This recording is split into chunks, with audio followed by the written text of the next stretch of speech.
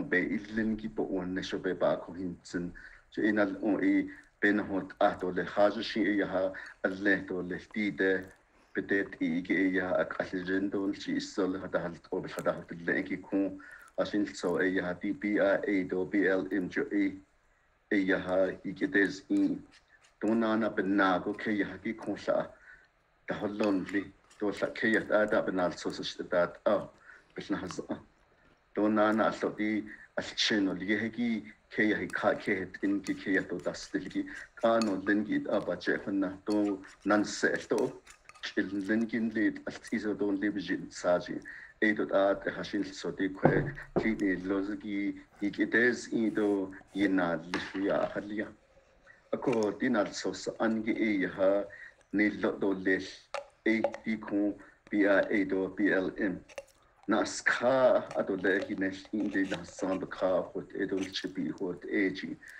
I ka kehet enigi nanil ko nanel adon nanel aji eide niska ide iu donana ade sto kwe be ba lado le be chi ado le ki jo idi kwe Washington be keya to bukagish tleji da be keya hagi donana keya be gide hodlo hata hagediki to ado e be ilida likeya ko konde e hot asibi Ashin zagon le naso behot after atishid yadan le neznana khedon lishla danach a konbetol stole ako di keya pits isat e bekahot e biyot e behot asbiyode di RMPA sa angi ya kwaje manko shale le kwaje khaz anjitse at egi sejit egi keya egi donana gallop formation hunana keya considered an ado keya ki nas karibi des on eide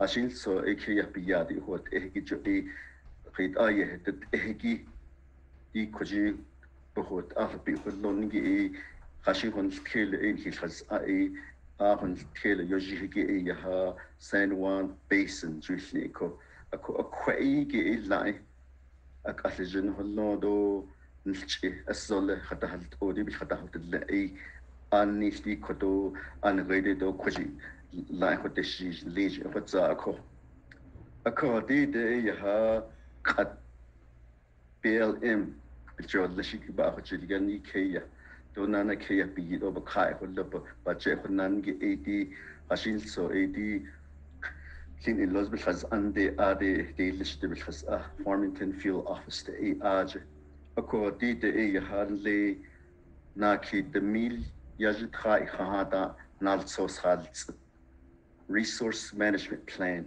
is no olia RMPA je bi kabinat so de ko ade hote shi do ste le ke ya betlat na nego da na ligi jo ebikena aldonda dillini bin yehat in gidonana sa'nagay kasijin don chi sol bishadahat le anni nan nashatan ni do bakata hasya bin da hal ya gi jo edo konde ishan edo listo sa di bishadahat le long ado ba ho hin zin halni gi sto bakha has is lido ba ho hin zin na jo edo so na listi koje manko shale do gala formation no because angone ebni na ikwe BLM ge ya ha khodo ben ye ya ha di de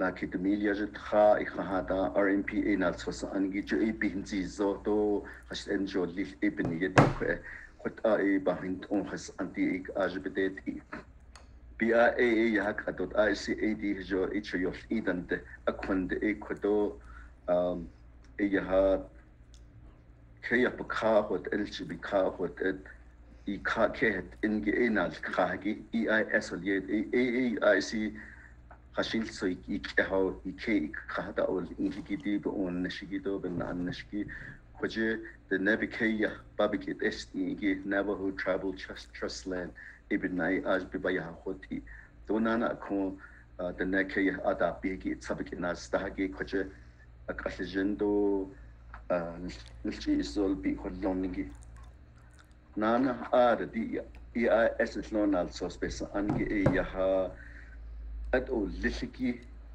jo hajo nal ido بخا دستيدو نال خاتو خيتا كولي خننجي إكدو واشنطن إخيت أين دولش كدو يلش دولش يجينا هدو أسبتشون أيبت ساد إيجو جو إنشي إبدينا إكدو BLM دو BIA كونده خشين سكو أشتلاقو يكاي لدي بنتون نشكي أتا دولشكي أدو إخاجني دولش كوجه RMPA بيتوتسو إبنية أكو أدي خشين ونسكيل إيها ونشكي ببادا هدو تيجي أدو خيط ببادا هويست إبنية أكو دي واشنطن مثلا نيش بالحز أدي دي بكاجي لبنتون نشي أشي ساكو شيء إيها بكاج دولش دو إيها بخي بين هجنا إنال سوسبين دو تاش آده أكو دي EIS مش خاطر اللي هيك جو خاطر اللي جو يكون late 1969 بهز آنين ساي National Environmental Policy Act اللي جو إديشن إن نيبا بدي نيجي جو it's that I see بك دو أحس آده. Hello. ده بقول اللي بك أول اللي يشبه زندولة بنية.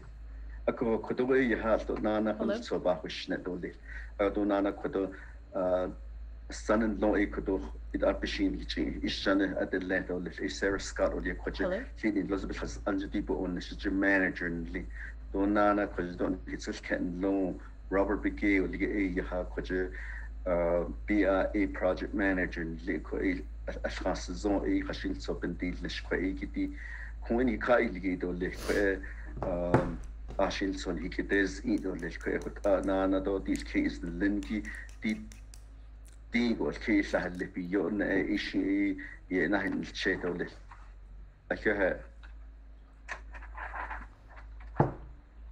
Thanks, Joe. I will be describing what Joe just stated in Navajo in English.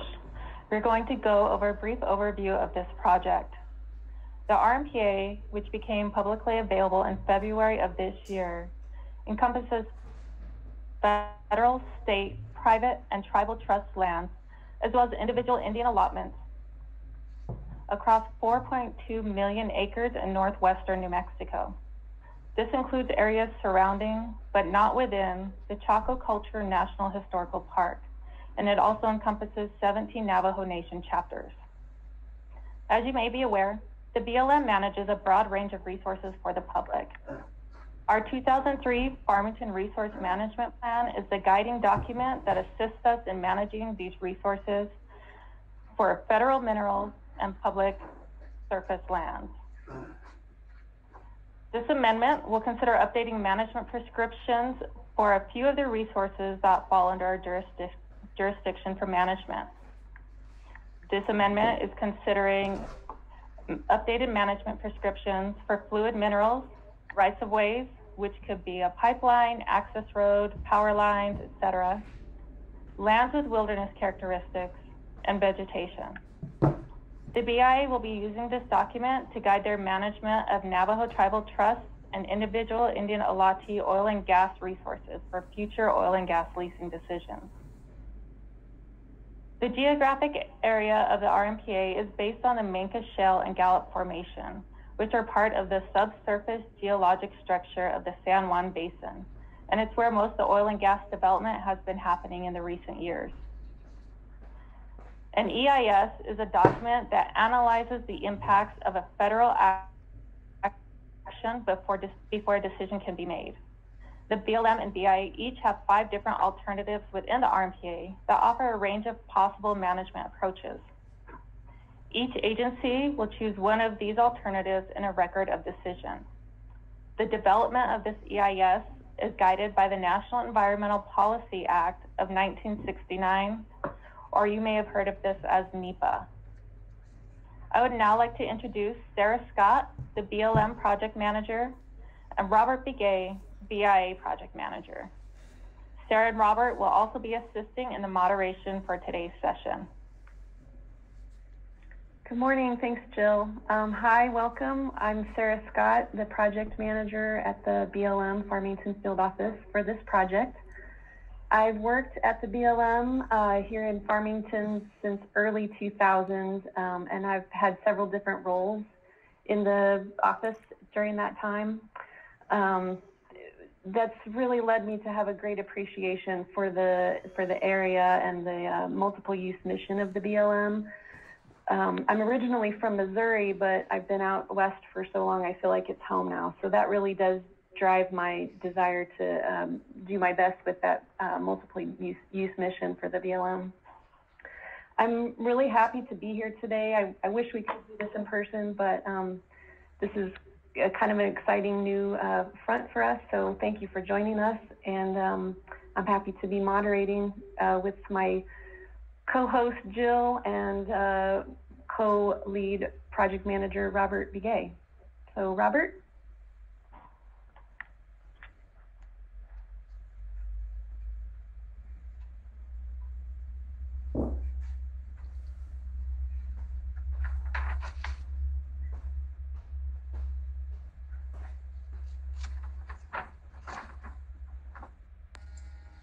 Robert, we're unable to hear you.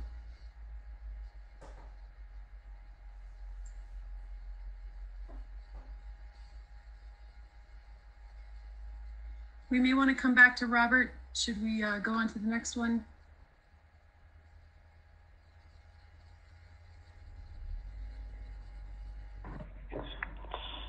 Sure, let's go ahead. We'll try to help Robert with his technical difficulties. I'm sure you've all seen as we try to navigate through this new way of communicating, through trying to do these virtual meetings. There are always hiccups along the way. And so we're still trying to figure out all the technical aspects of it. It's definitely not been perfected. But we did want to continue to move forward and do some additional outreach since we did get this 120-day extension. We wanted to ensure that the public had an opportunity to ask their questions. And we're hoping to get Robert hooked back up so we can hear from him. In the meantime, let's go ahead and move over to Rick. Rick, can you introduce yourself, please? Sure. Welcome, everybody. My name's Rick Fields, and I am the field manager for the Farmington Bureau of Land Management's Farmington Field Office. I've been the field manager since 2016 and have been with the BLM since 2009. Previously, in Oklahoma, I served first as an archaeologist and then as an assistant field manager. I'm a veteran of the U.S. Army, enrolled citizen of Cherokee Nation, and I live in Farmington.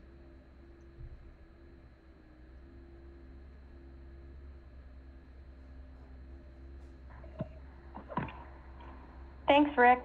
Lester, are you available to introduce yourself?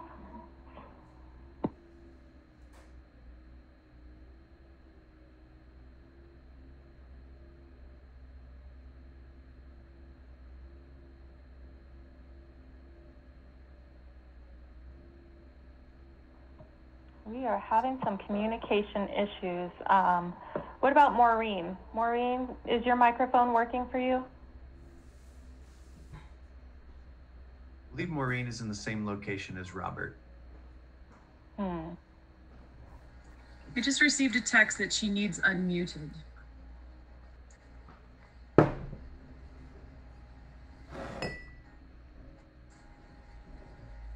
If she's joining via phone audio, she'll need to unmute on the computer as well as on the phone, I believe.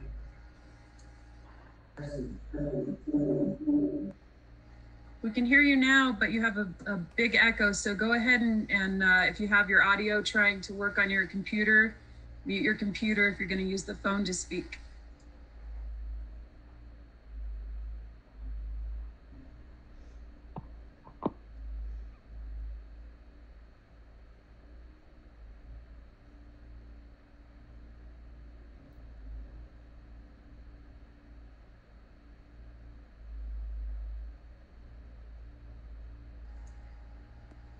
Test that.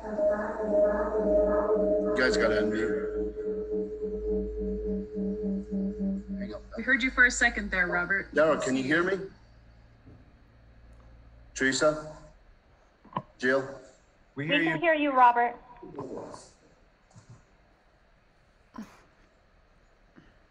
Are you ready to introduce yourself, Robert? Just move on. That sounded better, Robert.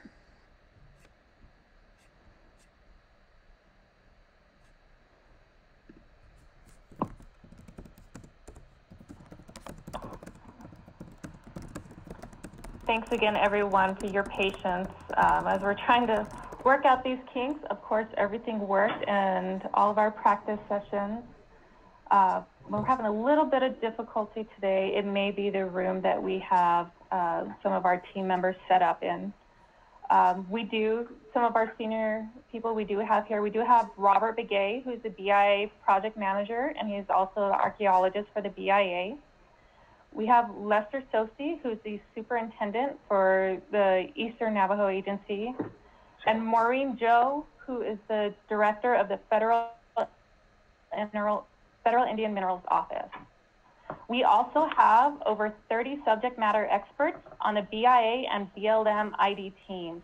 If our ID team can wave their hands so the audience can see where you are. So our ID team, they'll be introducing themselves as questions go their way. We want to be able to start our question and answer session with you all. So we'll go ahead and wait to introduce them until we get an answer for them. We are very excited to hear from you today and respond to your questions. We've been working very hard over the past 6 years to develop this draft document. We are aware that maybe not all things are clear to you, so we want to ensure that we are able to assist you in understanding what we're doing, our range of alternatives, and the process that we are using to get to a decision. As with the rest of the world, we are definitely having to find new ways to communicate. We have seen our schools step up and do virtual learning. We have seen our grocery stores move forward. And the federal government also wants to ensure the public that we are continuing to move forward as well, and we are also adapting to these changes. Please know that we will do our best to respond to all of your questions today. If we are unable to respond to your question directly, or if you are unable to provide us with a question, please send your questions or call our project managers, Sarah Scott or Robert Begay, for further assistance. We do ask that all participants extend the courtesy for other attendees by not using profanity when speaking. As a reminder, we are not accepting formal comments today. Today's session is to focus on clarification of the document. We want to ensure you understand what we are doing here so that you can make your formal comments either through the project's e-planning website, by leaving a voicemail comment, or by mailing your comments to either the BLM Farmington Field Office or the BIA Navajo Regional Office. We'll be providing addresses to all of these locations shortly. We will begin the question and answer session by first seeking any questions that an elected tribal official or a representative of an elected official. After this, we will call on attendees that submitted a question during their registration or indicated that they wish to provide a question during this session. Once these are complete, we will move on to the open format and begin to take any additional questions that you may have. I would now like to ask if we have any elected officials or representatives of an elected tribal official that wish to ask a question, to please use the raise hand feature on your Zoom platform at this time. If you're joining us by phone and you're an elected tribal official or a representative of an elected tribal official and wish to provide a comment or question, please press *9 and that'll let us know that you're interested. I will go ahead and take a look to see if we have anyone that has their hands raised. And I do see Mario Atencio. Mario, I am going to open up your microphone and let's do a quick sound check first to make sure that we can hear you. And then once we have confirmation on that, we will we'll go ahead and mute ourselves and allow you to state your question. Can you hear us, Mario? Yes, can you hear me? Yes, I can. Thank you. Okay, thank you for this time.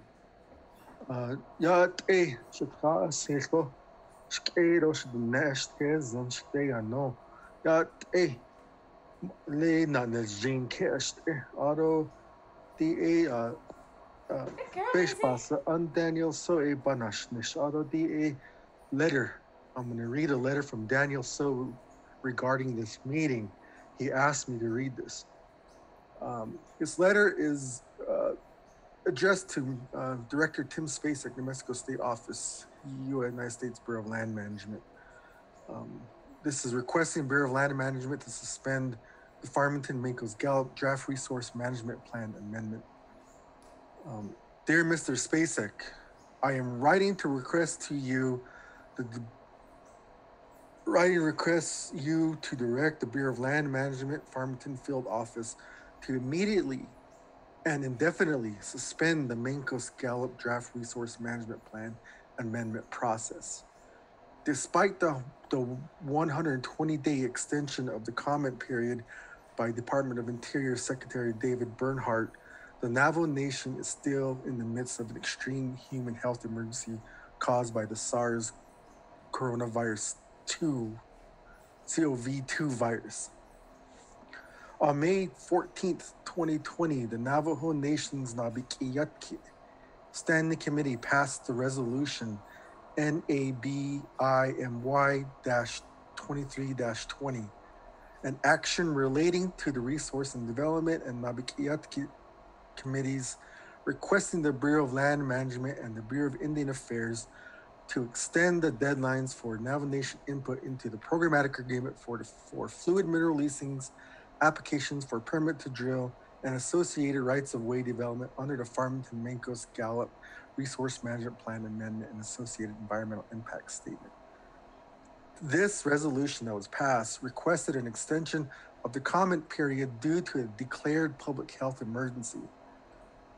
Since passing this resolution, the Navajo Nation has experienced infection rates that were, for a period of time, among the highest in the world per capita.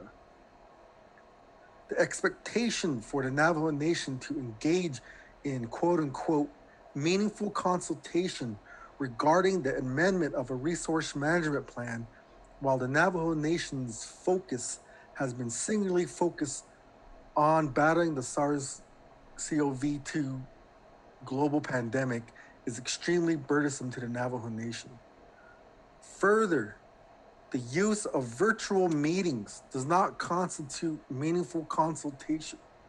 It would be reasonable to expect that meaningful consultation should require significant time to have in-person, multimedia supported, extended dialogue with BLM FFO regarding certain sections that involve the Navajo Nation and its local chapters' interpretations of, but not limited to, jurisdiction of the Eastern Navajo Agency, the Federal Land Policy and Management Act, the National Environmental Policy Act, Section 106 of the National Historic Preservation Act, and the Native American Graves Protection Act. The type of meeting I am requesting adheres to the long-standing trust doctrine that the United States has developed in engaging with federally recognized tribes, pueblos, and nations. Regarding the Eastern Navajo Agency, in an April 28th, 2020 letter addressed to you, so this is Mr. Tim Spacek, I relayed the bold point that the importance of in-person public meetings for this project is essential, especially given that many of the affected communities in Eastern Navajo do not have reliable internet access, and there is a need for interpreters and translation in Navajo and possibly other languages. In the 3 months since that April letter, the Eastern Navajo have not realized a transformative telecommunication renaissance. Taking in account the lack of reliable internet access, the Bureau of Land Management should not expect any significant amount of Eastern Navajo public participation in Bureau of Land Management virtual public meetings. To reiterate, I request this amendment process be suspended indefinitely until it would be deemed safe for tribal citizens, tribal leaders, and employees attend in-person meetings. Sincerely, Daniel So, Health Education, Human Services Committee, 24th Navigation Council. That's one thing. And so I'll go on, and in the public side, I'll comment as a spokesperson for my mother and father's estate, who are individual Indian allotment holders.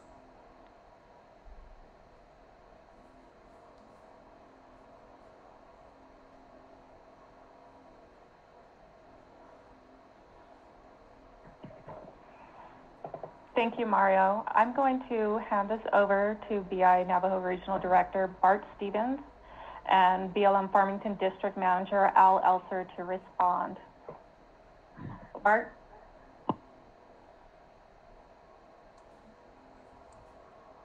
Good morning, Mario Tencio.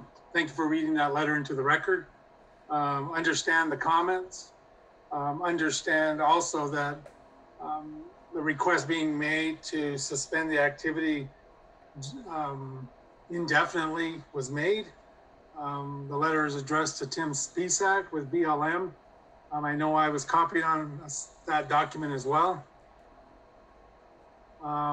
So in terms of guidance going forward, we've answered this before in the past, that the timelines were set by central office, by the department. So we're just accommodating those timelines. Being that we have to do so in this manner, not just through the internet, but also through telephones. And I know cell phone service is sketchy, as I too live out on the Navajo reservation. So I understand that, but I'm gonna allow BLM to reply on behalf of Mr. Spisak, BLM State Director, which is kind of my counterpart at the senior executive level from the BLM. Thank you, Director Stevens. This is Al Elser, the District Manager for the Farmington District Office. Mr. Spisak is not able to respond at this time. However, I would like to, on behalf of the BLM, address your comments and concerns, Mr. Atencio. And I think we all recall that back in May, we had a number of Zoom meetings that were part of our comments period, taking comments on the Zoom platform. And one of the things that we heard a lot of, actually two things that we heard a lot during those meetings was, first, that the comment period needed to be extended. And fortunately, it has been mentioned, we did get, by the Secretary's order, 120 days additional time for this comment period. And so our comment period now ends about a month from now on September 25th. And one of the things that we collectively, the two agencies, chose to do during this time was also hearing the concerns that were voiced during those Zoom meetings about public outreach. So what we're doing now with these meetings, 2 today and for the next 3 days, so a total of 8 meetings, mornings and afternoon, is outreach on this document to try to help the folks that are out there in the tribes and the pueblos and the public in general understand the document. We really recognize that part of the NEPA process, it's very important to get that buy-in to a document like this, where we get the comments from the public.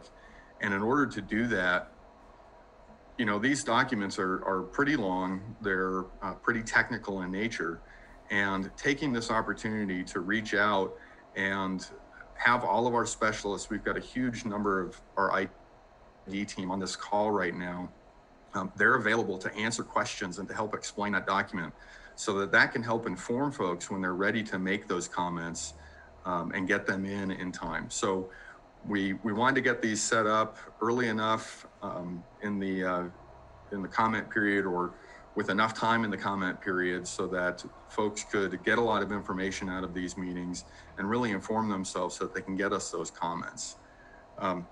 With respect to putting a pause on the process itself, of course, as I mentioned, we got the 120-day extension, and that really is probably all we're going to get at this point. I think the entire world is figuring out ways to move forward during this pandemic, and it's challenging to say the least, more challenging for certain communities than others. But we're seeing that the farmers are still being able to get their crops to market. Ranchers are still being able to do their work. Grocery stores are remaining open. Schools are opening up, and we're all doing it through a number of different means, whether it be social distancing, whether it be things like this, where we've got a digital outreach. So, we recognize that this is a really challenging time, but we can't just sit on our hands and say, okay, we've got an additional 120 days, let's see what happens. So that's why we're moving forward with these meetings today, is to really try to take advantage of this 120 days so that the public can be as informed as possible when they make those comments. Jill, I think that's all I have in response to that. I'll go ahead and pass it back to you. And thank you, Mario. I appreciate your comment.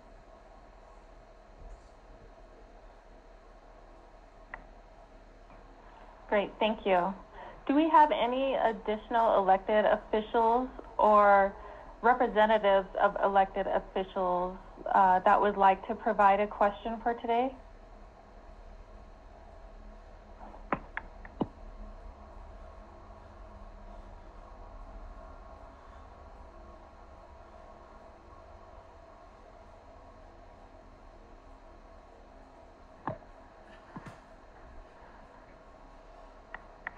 Hi, Mario. Mario wants to provide another question. You can begin speaking when you're ready. Okay, thank you. Just wanted a quick response to those two responses. So from the BIA, Mr. Bart Stevens just said he understands just how burdensome it is to try to engage in these processes from the Navajo Nation, since his wife is Navajo, and he lives on Navajo reservation. He knows just how big and troublesome this whole process is. Just want to make that clear. That's what we heard, what he just said, and offered no real explanation, and only pass it off to a Farmington field office manager who just told us, who just said, in commenting not on my words, on Daniel So's words, that we're just going to go ahead and do this by the way. And we know, even though we've seen that it's even troublesome for BLM itself to even hold these Zoom meetings. And yeah, this is part of public outreach, and we can't do anything else. And so we're just going to move forward. That's unacceptable. And doing a quick look in the who's all on the Zoom meeting, it's like 99% BLM people. This is no way none of this is meaningful. And so it's a long way to ask a question.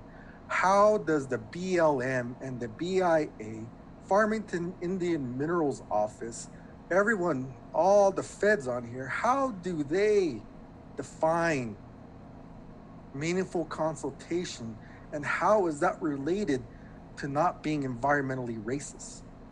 And how does environmental justice play into all of this? That's my question.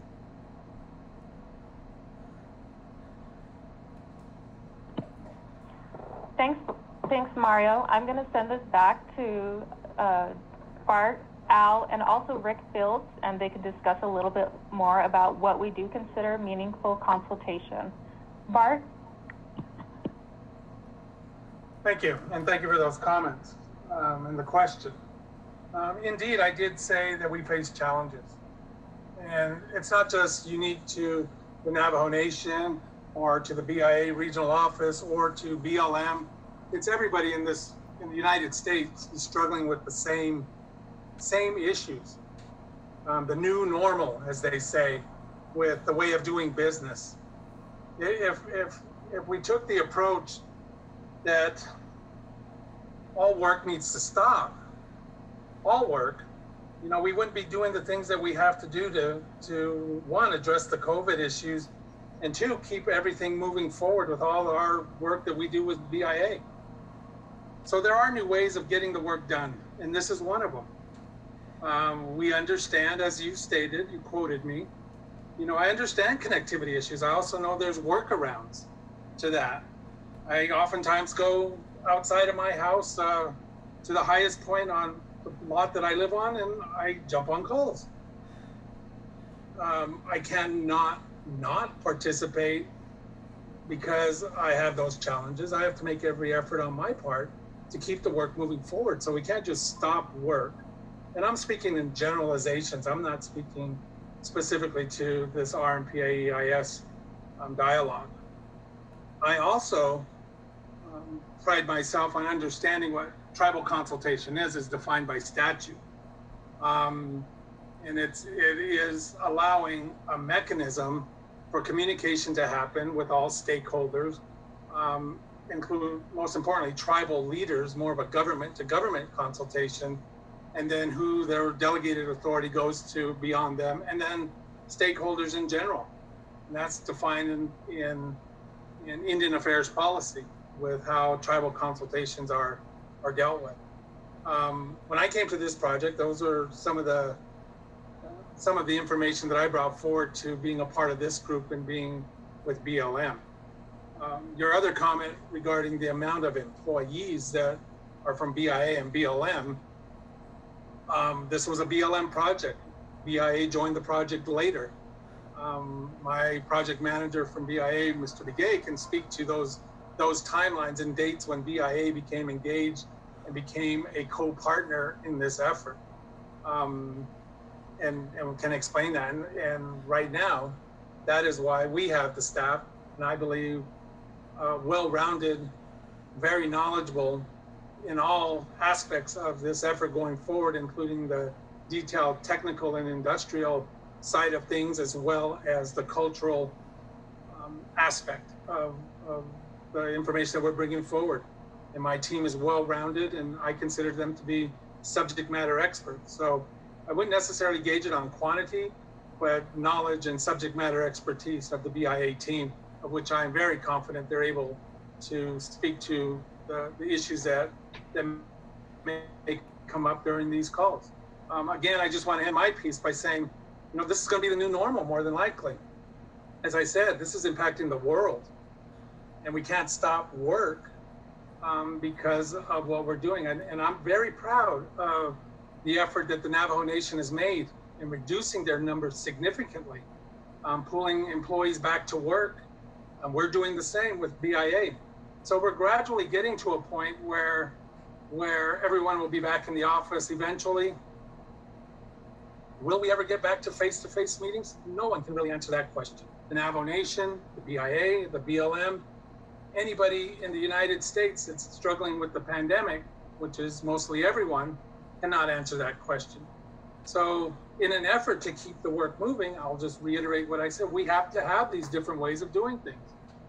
Yeah, I know that the BIA has worked closely with the Navajo Nation Land Department, with NECA, with NTUA, with many others to get what we need to get done. And we've done an exceptional job at getting things done that have been pending for a very long time to get infrastructure development, which includes broadband. I'm on another team that I'm missing the call to participate here with what other entities, with universities and other entities within Arizona are doing with a broadband project. So work is underway. Is it delayed? Yeah, it probably is. Could it have happened sooner? Absolutely. But we're getting to that. And that's why work continues, I guess, is my bottom line. And that's what I have to say about that. So I'll turn it over to BLM for their response. But again, I'm confident in the team that I have at the table for BIA. Thank you, Director Stevens. Let me turn this over to Rick Fields, our field office manager for the Farmington office. I know he may have a few things that he wants to address as far as what was brought up, and then Rick, you can turn it back to me and I'll kind of close the loop on this one. Okay. It's nice to speak with you again, Mr. Atencio. Just a few things to point out. This project started in 2014. Rick, this is Teresa. We're having a little bit of a hard time hearing you. Can you please open your computer or get closer to your microphone? Thank you. Is this better? That's perfect. Okay.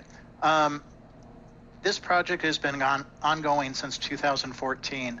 When the original scoping was done, they held a series of meetings. When the BIA came on board in 2016, we held over 20 scoping meetings across Navajo Nation. We have had ongoing Section 106 consultation and government-to-government consultation going along during this time also. We have met with the president of the Navajo Nation numerous times, going along in consultation efforts and giving updates. This is not consultation, what we are doing today. This is informational, so members of Navajo Nation and the general public and even elected officials can ask questions about the process and understand the document a little better. Our consultation efforts are ongoing. We are always available upon request to meet with the Navajo Nation, and we would be more than happy to, and we expect we will be more than happy to. As you know, we have also been working for at least a couple of years now on a programmatic agreement on how to incorporate Section 106 consultation and Section 106 responsibilities with a number of different officials from tribes and other interested parties going on. So while you may not feel that this is meaningful consultation, what we're doing today, it is not meant to be meaningful consultation. It's an opportunity to be informative, open, and transparent. Al? Thank you, Rick. I think that explains the process pretty well. And I really don't have anything to add as far as responding to some of what we heard from Mr. Atencio. So I'll just kind of bring up the fact that I think we were anticipating this kind of dialogue, and I'm glad we were able to get to it very early on in today's meeting, because I really want to remind everybody that,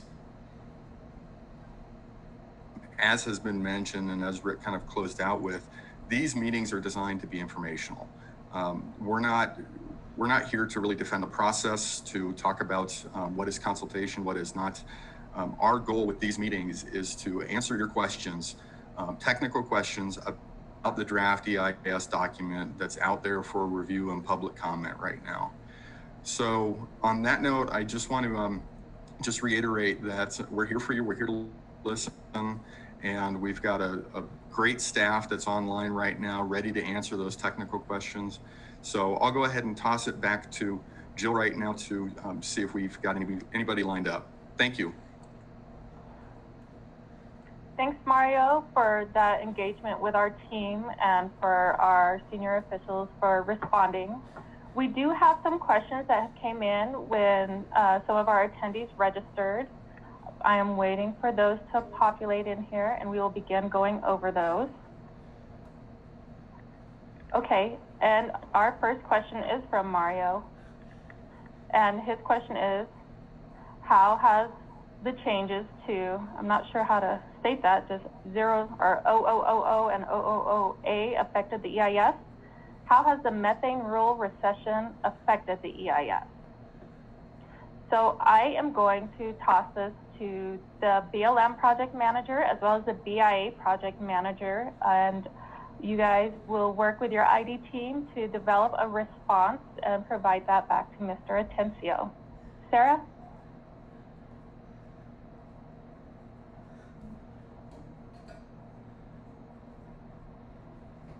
With 0000 or the 0000A, so I'm going to toss it to Sheree Dixon, and hopefully that is something that you're familiar with.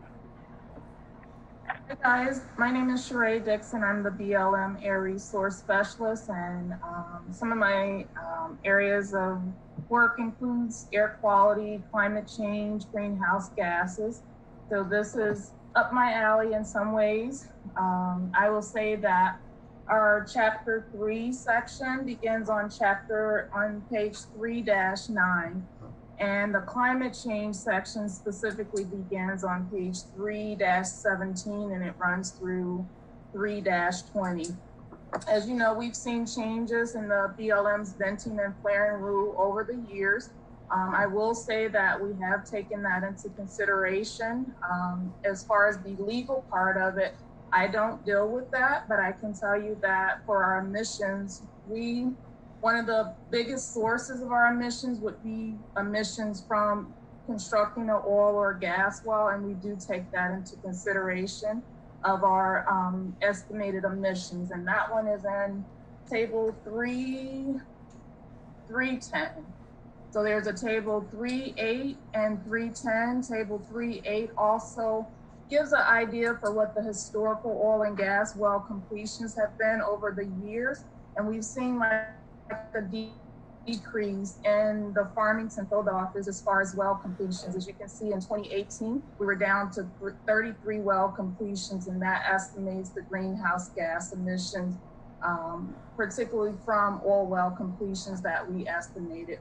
Quad O and Quad OA, we did also take that in consideration that the federal standards may not be as robust as they were, but the good news is that the state has stepped in, and there are draft methane regulations that are going through right now, in which we have participated with the state of New Mexico as they develop their rule for methane emissions as well as ozone emissions. As you know, the precursor pollutants to ozone are VOCs, which are volatile organic compounds. Their main components could come from the oil and gas industry as well as methane. So if you control some of the ozone, you'll be successful in controlling some of the methane. I will say that flaring is only for safety. So a lot of the reasons that companies may flare may be because of safety or lack of infrastructure, and I will refer that question to someone else on the BLM team. I'll let someone pass that one along for the flaring, how we do flaring or why we would flare.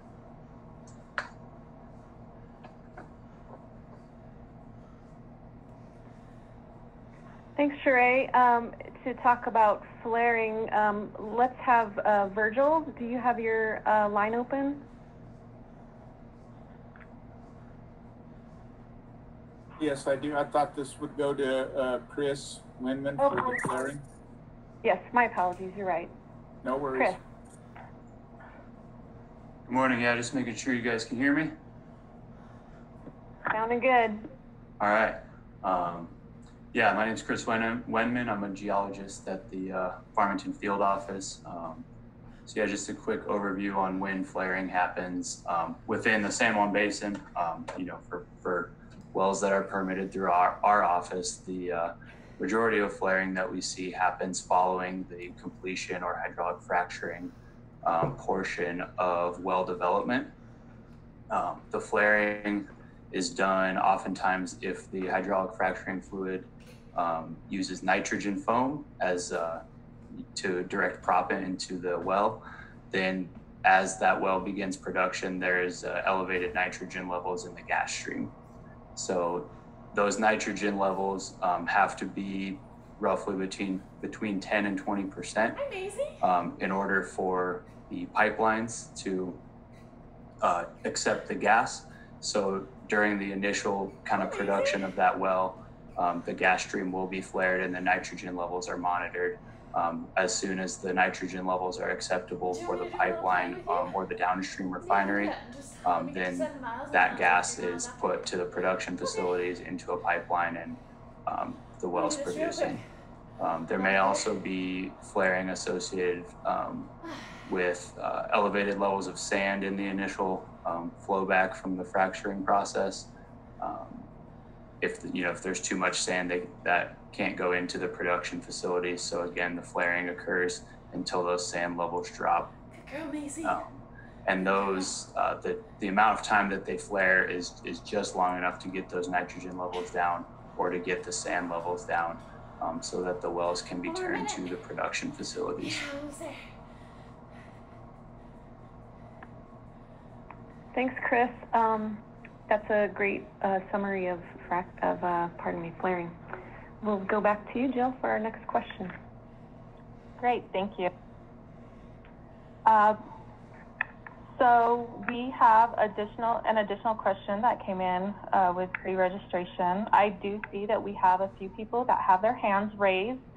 I do see your hands. We're going to go ahead and get through these pre-registration questions first, and then we will begin calling on you. So our next question is from Warren Unsicker, and his question is, will the RMPA be further restricting mineral exploration in the region and/or hampering permitting? If so, to what extent and where? So Sarah and Robert, I'm going to hand this one back over to you and have your teams discuss it about what if any, restrictions we're considering within the draft EIS and to what extent those may be. Thanks, Jill. Let's turn this question over to Chris Wenman. Chris, again. Sure, yeah, and if Ryan wants to help as well, that's fine. And I guess, you know, kind of the easy answer is it depends on which alternative are selected by the BLM and the BIA. You know, the alternatives have various goals. So, you know, alternative D is kind of the least restrictive.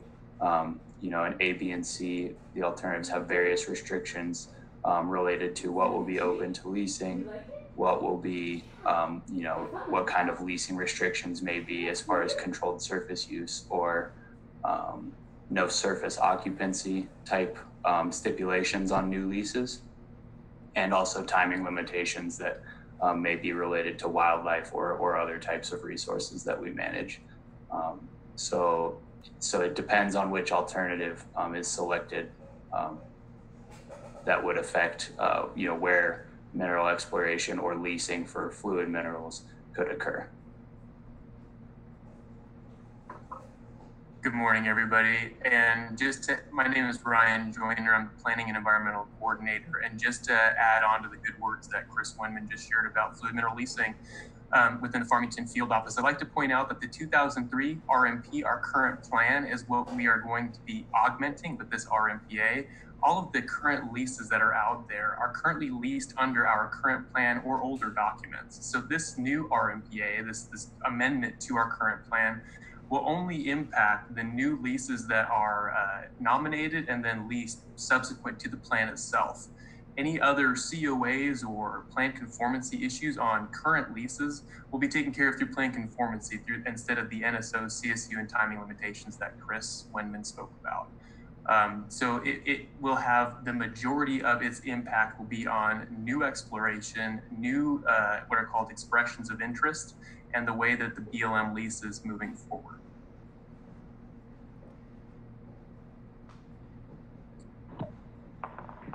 And Robert, would you also like to weigh in on the BIA side of things regarding any restrictions for mineral exploration that the BIA is considering in their draft?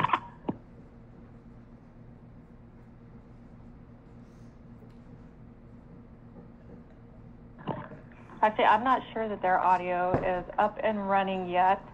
I think it is, so Jill. I guess I would, I'm sorry? Sorry, Jill, this is Teresa. We need to...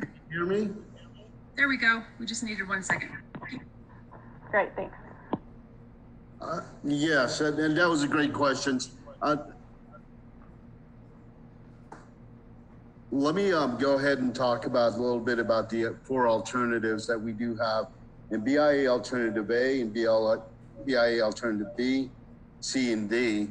One of the things that the question of restricting mineral exploration, let me just be upfront on this, is that BIA in its mission is really has a trust responsibility to the Navajo Nation and the Navajo people to really basically, if the Navajo Nation or the Navajo Nation allottees want to go ahead and develop their fluid minerals, then BIA's trust responsibility is to help them out. Now, if you look at the EIS on 3.41, you can actually look at it on a detail alternative A through D. Thank you.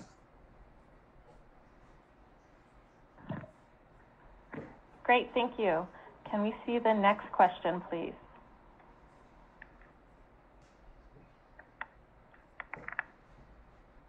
This question comes from Wendy at Citi. The question is, can I submit a question on the virtual meeting day? If not, what email can I send them to? Wendy, you are more than welcome to provide your questions to us today or any of the other upcoming virtual public meetings. If we are not able to respond to your question, if you aren't able to get our attention today, or if you have follow-up questions, we do encourage you to reach out to our project managers, Sarah Scott or Robert Begay. Sarah's phone number is 505-564-7689. To contact Robert Begay, call 505-863-8515. And Wendy, this is concluding. You are the last question that we received as a pre-registrant.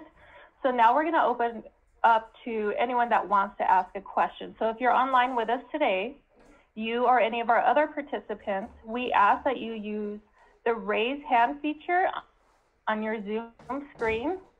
What you'll do is you could click on the participants at the bottom of your Zoom screen. And once you go there, there should be an option on the right-hand side over there for you to raise your hand.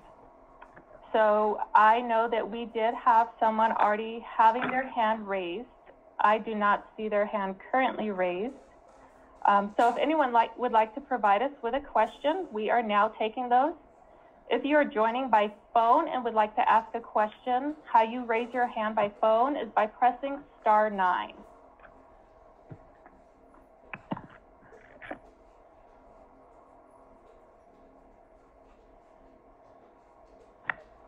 Okay, we have a caller that's calling in from the phone.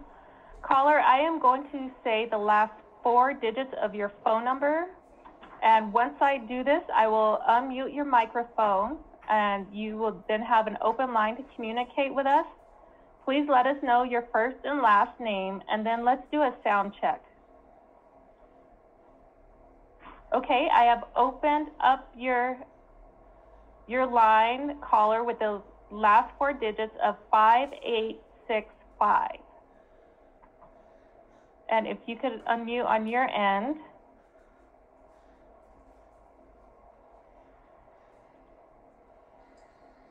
They may have to press *6. So if you are joining by phone and I've opened up your line, last 4 digits, 5865, please press *6 to unmute yourself. Girl, easy. It looked like it worked, so nope, now they went back on mute. Yeah, it looks like someone keeps messing with the mute and unmute button. So I'm controlling the mute and unmute button on our end so that I know who's opening up the phone line and when a phone line is open. So again, I'm going to open up the microphone for that phone number.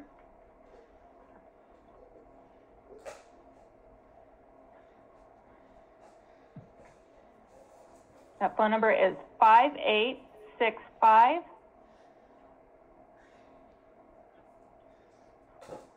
Can you hear me now?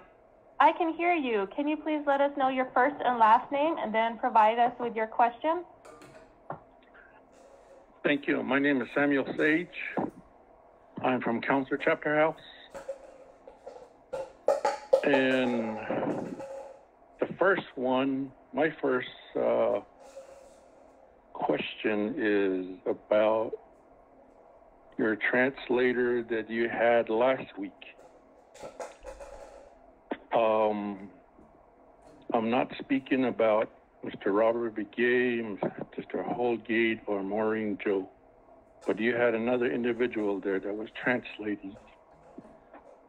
And she was translating a total different topic than what was being asked. So that was kind of bothered me for a long time. I said, where did they get these people? For a long time, for us Navajo, we always want the correct translation. So this morning I'm listening and the translations are good. That'll be my first one. The second one is, if this RMPA is still a draft, why is there a continuation of permitting to drill, extraction, all of that going on? And also, with all of this work going on, and I know that we have been also in 106 consultation with BIA and BLM, it seems like whoever the moderators were, some consultants, at times they really don't have any idea what we're talking about with the people that are living here on the land. So, and also, since the 2003 RMPA was approved back then, and we understood that the Navajo Nation president also signed off on at that time, with the new one, that's going to happen too. Those are my questions. Thank you. Good girl. Thank you, Mr. Sage, for your question.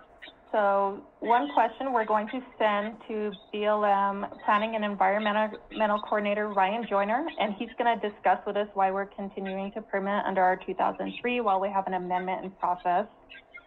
And then I'll follow up with the BIA project manager regarding if we are going to do a consultation effort with the Navajo Nation prior to signing a record of decision for concurrence. So Ryan? Good morning, and thank you for the question. So the BLM will continue to lease and explore as well as produce oil and gas under its current 2003 RMP until we have the finalized document signed. So what that means is all the way through the point of actually signing the document, signing a new record of decision, the BLM is still making decisions pursuant to the 2003 RMP. We do our very best to make sure that all the decisions that we make are in alignment with our current RMPA moving forward. But that being said, any expressions of interest, any APDs, and any leases that are currently out there right now were leased under an older plan and are pursuant to those older plans. So once we actually have the new record of decision signed on our new RMPA, we'll be able to then make the decisions that are going to be subsequent to that RMPA with those new leasing stipulations attached to any new development or expression of interest that is brought to the Farmington Field Office for analysis. But up until that point, we still are required to utilize the current documents that we have pursuant to NEPA, FLPMA, and the Mineral Leasing Act.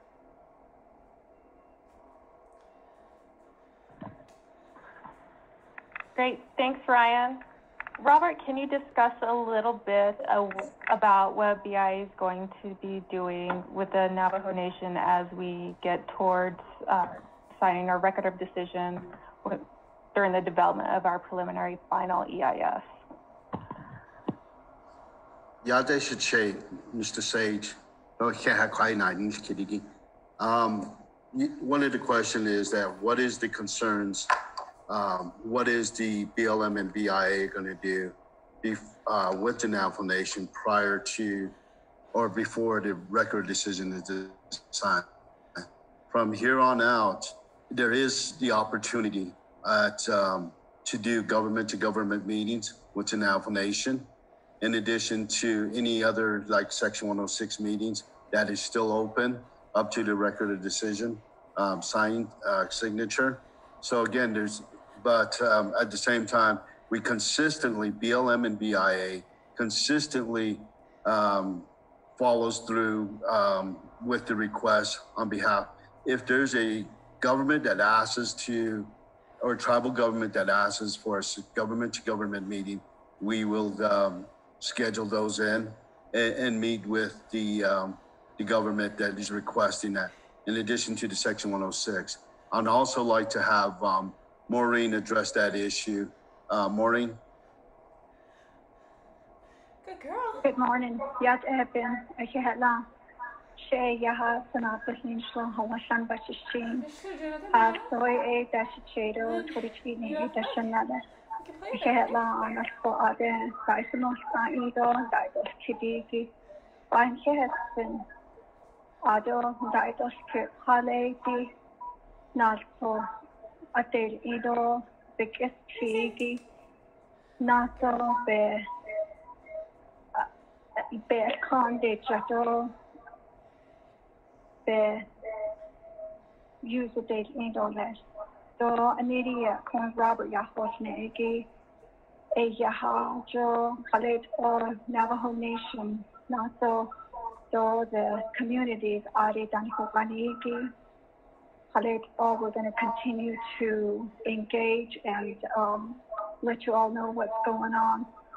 The other part of that is what Robert had mentioned, is that toward the end of this plan, just like on the BLM side, they do a governor consistency review.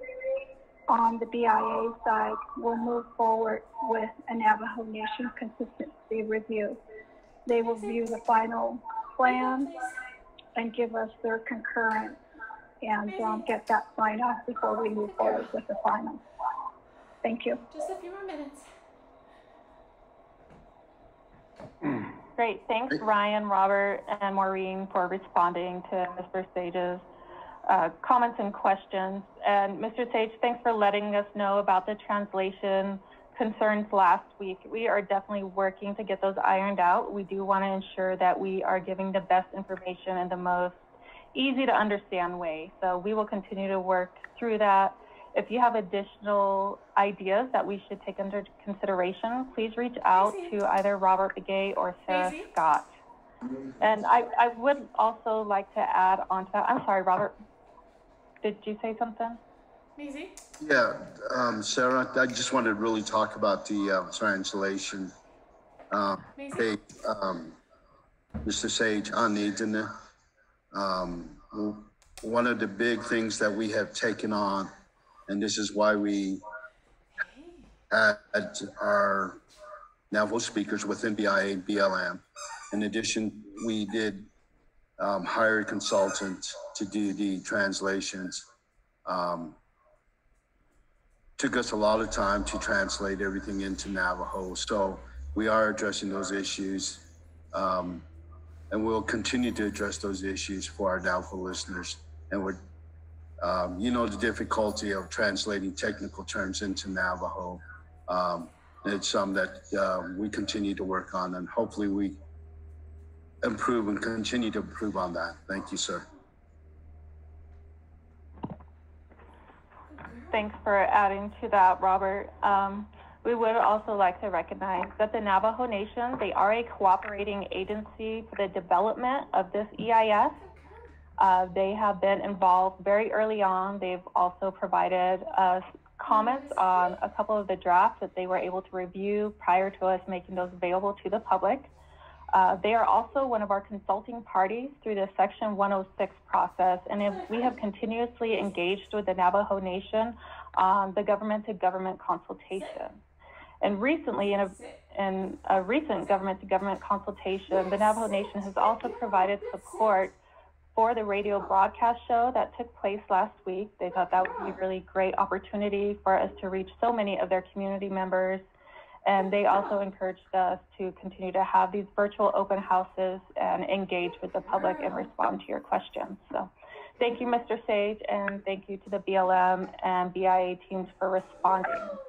Let's move to our next attendee with their hand raised. I would like to remind you, if you would like to provide a question, please raise your hand if you're on Zoom. If you are joining us by phone and would like to ask questions, please press *9, and that'll alert us that you're interested in providing a question. Good girl, Maisie. I am going to Mr. Mario Atencio. Mario, I see you have your hand raised. I am opening up your microphone now. Good girl. Can you hear me? Yes, sir, I can. Yeah, I'm on the road doing stuff to help our communities deal with the COVID pandemic. And so just wanted to really respond to the question I asked, and also Mr. Bart Stevens and Mr. Alzer's comments.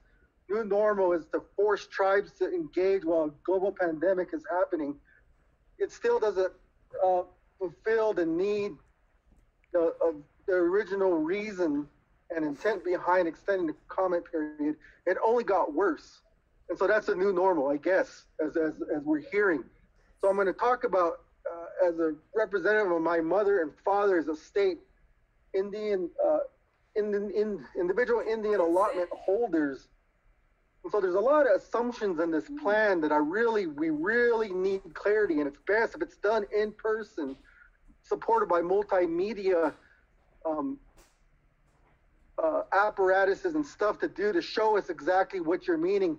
I found the question not sufficient regarding the changes to the new source performance standards, changes to Quad O and Quad A dealing with transmission and storage, and the VOCs and the methane coming out of with regards to air quality, and subsequently the Clean Air Act, especially when we start talking about public health impacts, because the assumption there written with your modeling should be very significant that you have in there. I think you use the Colorado modeling algorithms. My question was, how does that affect that? Secondly, proposed changes through NEPA. We need EPA to talk about that, especially when it comes to cumulative impacts of greenhouse gases and water. Saying this because as individual allotment stakeholder, which I am, there's a water source well across the street from my grandma's house in the Escovado unit in Counselors. And we've seen modelings from some other researchers which says every time a water supply well goes in for fracking, the water table drops 1,000 feet. Those are reserved water rights under the San Juan River Water Rights Settlement. How does these systems affect the water rights and all resources held in trust by the federal government to individual Indian allotment holders? Further, I find it very inefficient that Mr. Colgate has not, or anybody has really explained what we're talking about here. There's a lot of assumptions. The last assumption that I have questions on is the reasonable foreseeable development with the shut-ins and the closure of Marathon Petroleum's refinery. This idea of Four Corners sweet crude, where is the market and how does this affect the RFD or future APDs? And how does that affect, and all these tied together, how they affect each of the plans A, B, C, and D, especially when it comes to visual resources protection and conservation. That's just one. So in total, all of these things need to be rewritten into the RMPA and expressly communicated to the individual allotment holders, such as my mother and father. That's a lot. I know it's a long-winded question. This is why we need to have in-person, face-to-face meetings where people can actually talk quick and get to the point. That's my questions. I hope someone can answer some of those.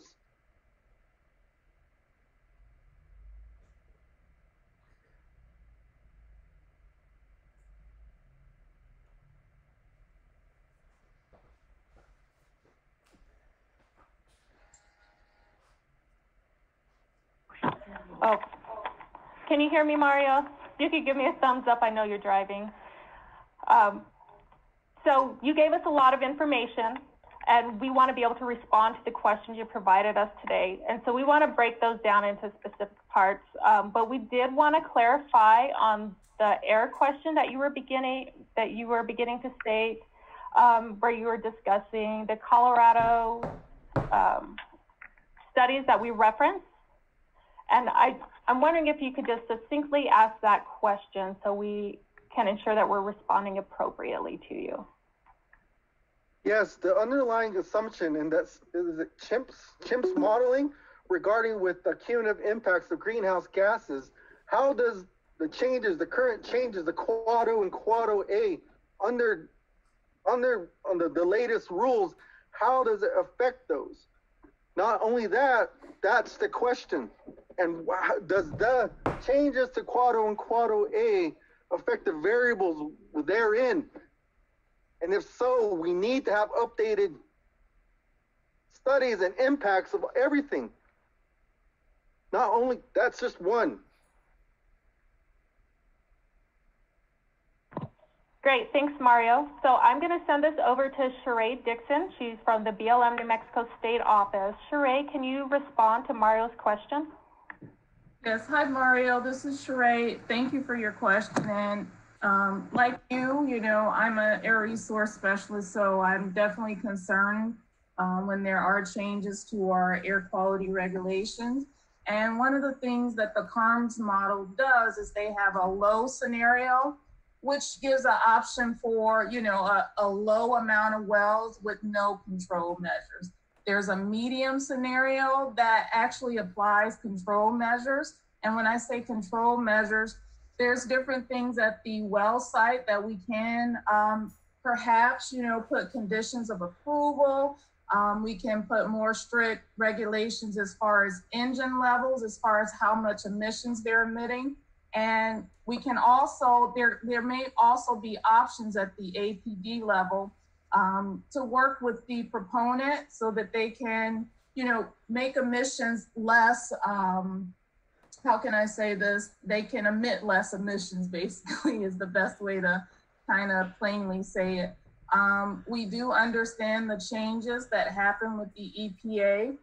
Specifically, they did affect the methane emissions and methane as a pollutant as well as VOCs, but the CARMS model, it also takes into account that. So the way that the CARMS models work, the CARMS model works is that we give an estimated emissions, you know, for what each well could emit as far as greenhouse gases. And then we have the options down at the APD level to try to mitigate those emissions if there is found to be concerns with pollutants.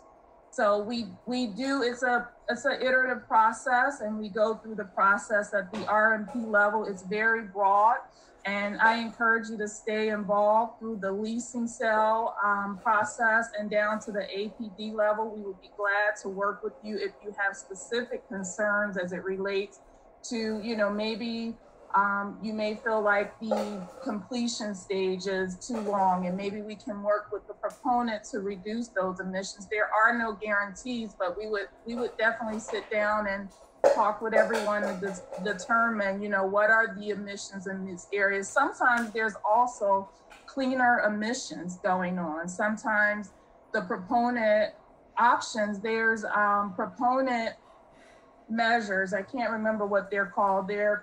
The proponent may actually propose measures that are cleaner or more strict than what the federal or the state standard is. And we have seen that happen down in the Carlsbad area with the Chevron Hayhurst project in 2016. There were proponent committed measures in which they agreed firsthand to reduce those emissions. And we can do the same thing here. If you're interested, definitely stay in the process, and we will be happy to work through that with you. But just do know that the CARMS model is not a static model. That CARMS model was designed to show emissions on different scales. It shows like emissions on a low, a medium, and the high. And the medium scenario is where controls are applied, and those controls are on the books. But like I said, down at the APD level, when we're getting ready to issue permits for drilling, we definitely take a look at what the current emissions are in the area. And, you know, we can perhaps make adjustments if the emissions are trending towards higher levels, or there has been historical trends towards problems with emissions. So I am with you. Let us, you know how we can help you further. And I would encourage you, if you have a specific question, related to maybe different controls or emissions, you can, you know, write it or get in touch with us.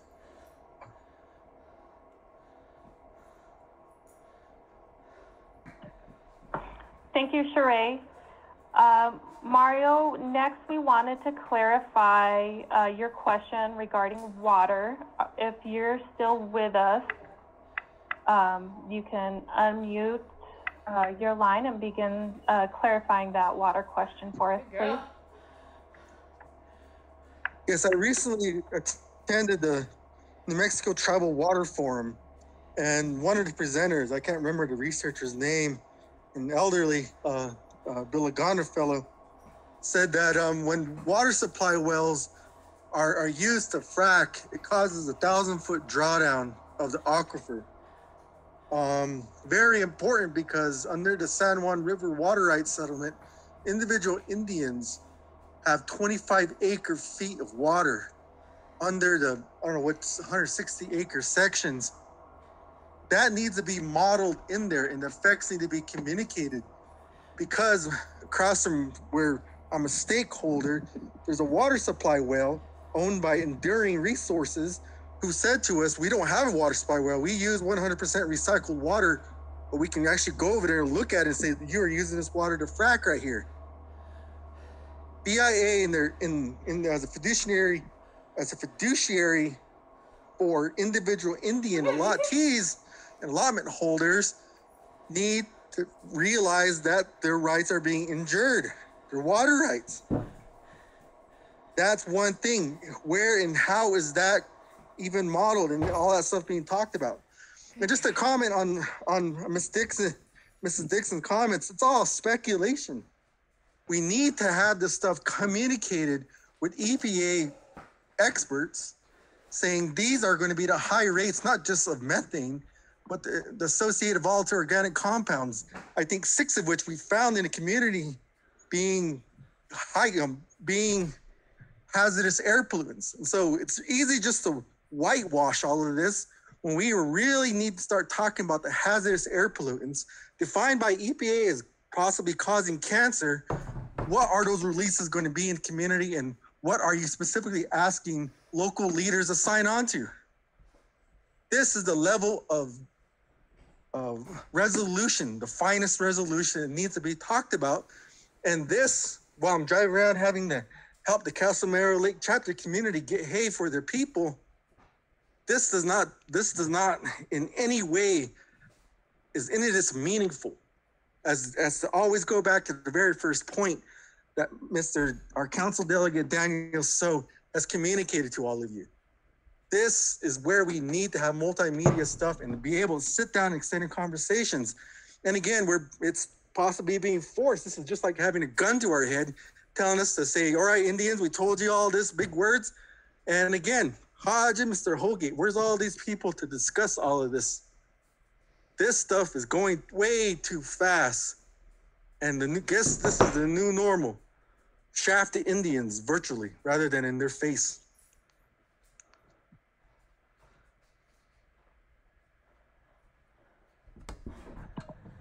All right, I'm going to send this over to the BLM project manager, Sarah. Sarah, can you engage your team on Mario's questions regarding water? Yes, thanks, Jill. I'm going to toss that question over to our physical scientist, Whitney Thomas. Whitney, you want to talk about the water component? It might be helpful to talk about the water study and have a Virgil tag in at the end about inspections. Yeah, hi, Maria. My name is Whitney Thomas. I'm a physical scientist at the Farmington Field Office. I deal mostly with water and air quality in Farmington. First of all, I'd like to just mention that the Farmington Field Office currently has a water study that we are conducting with Sandia Laboratories out of Albuquerque, New Mexico. And we have identified the wells that we are currently, the domestic water wells that we're currently going to be using to both analyze the water quality in the wells, as well as identify any drawdown in those wells. So the wells that are, there's a whole slew of wells that have been identified to study for the initial baseline.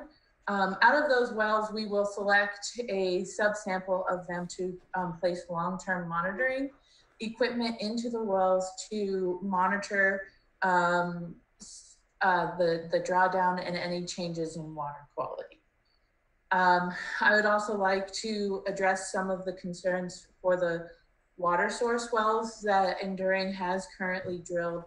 I'm gonna address part of it and then have our geologist, Chris Wenman, jump in as well. So first of all, with the permitting of water source wells, that happens out of the New Mexico Office of State Engineers. And they have a process that they have to go through to permit those wells and address the water rights and water shares and whatnot. The BLM's job in ensuring that the water used for fracturing a well comes from a permitted source under the New Mexico Office of State Engineers. And those water source wells that have been put in by Enduring are quite deep. They're between 5,000 and 6,000 ground surface, I believe. And the total dissolved solids in those wells are at 10,000 TDS or greater. And so that's why they have drilled into those deep wells to use for fracturing, because they have identified ways that they can use those high salinity wells. Chris, would you like to talk more regarding those water source wells? Sure, yeah, I think, Whitney, I think you hit on most of the main points. You know, as far as, you know, injuring offset water rights, maybe I think the depth of the water source wells is the biggest, you know, the biggest point that I would make is that, you know, most of them are permitted through into the Entrada formation, which is below the Mancos Gallop. So it is very deep, as you said, 5,000 to 6,000 is probably a good average. And yeah, there's the water contained in the Entrada is generally not thought of as fresh water with the high TDS levels. You know, so the depth really prevents use outside of, you know, industry scale drilling. And then, yeah, the water quality is not fresh water that, you know, that we would expect to use for, you know, a drinking water source or something to that effect, or, you know, a livestock well even, or anything like that. And then I'd also like to mention, if there are specific wells that you have concern with, please contact us at the Farmington Field Office. And we would like to know of those wells, and so that we can sample them within our study that we have with Sandia Labs. So we would need to know the location and a contact number for who is the owner of the domestic water well to coordinate the sampling of the well. And the number that you can contact us at is, again, 505-564-7600. We'd also like to talk a little bit more about your concerns regarding health and safety for air quality. And I'm going to turn that over to Virgil Lucero, and he'll talk about the inspection program that he has for the inspection and enforcement with the LDAR program and the FLIR camera. Thank you, Whitney. Hello, Mario. My name is Virgil Lucero. I'm the supervisor in the Inspection Enforcement Department for Oil and Gas at the Farmington BLM. Just to start with, I would like to mention the protection of the water that you're talking about. Our first line of defense in this is zonal isolation. What zonal isolation is during the drilling phase, we must ensure that formations in the wellbore are protected from other zones with an adequate cement job. If it wasn't an adequate cement job, it could possibly migrate up or down between the casing and the drilled hole and possibly contaminate not only our production zones, but first and foremost, our fresh water zones. And that is what zonal isolation is. And the same applies when it comes to plug and abandon the well. This is our last line of defense. So if the drilling is our first, the plugging is our last line of defense. And zonal isolation is definitely critical. We have to prevent contamination, and we cannot live without fresh water. So not only do we, the BLM and everyone else, our passion, not only do we want our kids to have it, but also all of our future generations. Another tool we have is what Whitney talked about, which is the LDAR camera, which LDAR means leak detection and repair. They are thermal imaging cameras, and they're widely used throughout the oil and gas industry as a preventive maintenance tool to help spot leaks in tanks, pipelines, facilities, and improving safety, and also minimizing emissions with less risk of interruption in the well life. And so our goal is, of course, to ensure protection of surface and the subsurface environments. So although, like I mentioned before, all those zones above the fracking depth might be impermeable shelf formation, it is still imperative to ensure an adequate cement job has been performed, and from the total depth all the way to surface between the casing and the formation. Any other questions? Or if anybody needs to contact, please call the BLM. Whitney gave the number.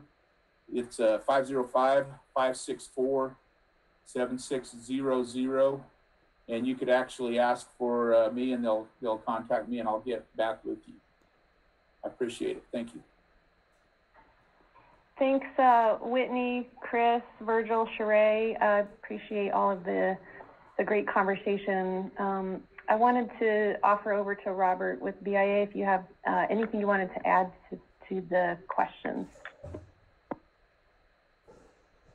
Thank you. Good girl. Again, Hortensio, thank you for those questions. Robert, you may have to mute your computer. Make sure all the computers in the room are muted if they're connected or anything.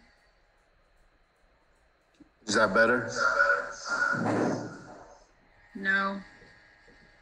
All right, we're addressing that. All right, what about now? Yeah, that's a little better. Okay, great. So Hortensio, you had asked a question about two things that we have to address. And really I think your first question about why are we moving forward with the RMPA EIS open house. Again, I think the regional director, Mr. Stevens, had addressed that issue. Just to reiterate that, that BIA does have a trust responsibility despite the pandemic. We have to continue our mission and our purpose as BIA to follow through our trust responsibilities. In addition to your third question concerning the NEPA changes, we know that the NEPA regulations are changing. We have been in contact with CEQ on this issue and how long it will take. There are some guidance. We have been sitting down with CEQ in addition with the department and when and how to implement those new changes into the department manual. Specifically, we have 1 year to implement those changes that are done in NEPA. The rules and regulations that have changed, we're supposed to implement them the first part of the fiscal year. However, we have 1 year to make those changes and implement and make those changes and incorporate it into the department manual. In addition to that, there are some outstanding questions that we have posed to the solicitor. They're supposed to give us some more guidance. Do understand this is the first time since the NEPA law has been enacted. There are changes to it. So there are new questions that need to be answered before we make those. In addition, so those are, we're constantly in contact with the CEQ on that. The other issue on the water issue, I will pass that on to Maureen. She can address those issues. Maureen.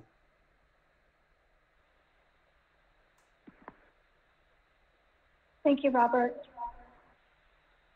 So Mario, thank you for the question, and it really is a great question.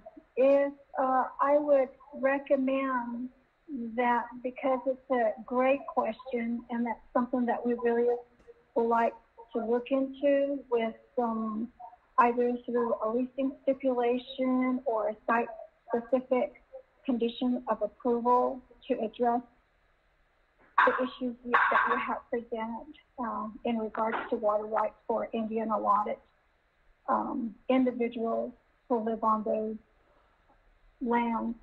If you would kindly submit an official comment to the information that was provided, that would be really great for us so that we can do an additional review and look at that very closely. And maybe we can come up with some leasing stipulation that will protect those rights.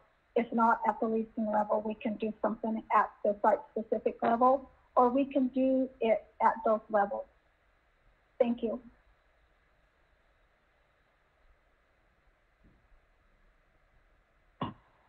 Thanks, Robert and Maureen. I think we wrap that one up, so I'll pass back to you, Jill. Yeah, that was a lot of information that Mario provided to us that we were able to respond to. We do have some questions that have come in through our chat box. However, before we get to those, we do want to remind everyone that if you would prefer to provide your questions in Navajo, we do have Navajo translators available with us to be able to continue that dialogue. And I'm also going to turn this over to Joe Holgate, and he can do a little bit more of an in-depth explanation regarding the interpretation and how we are incorporating it into today's message. Joe?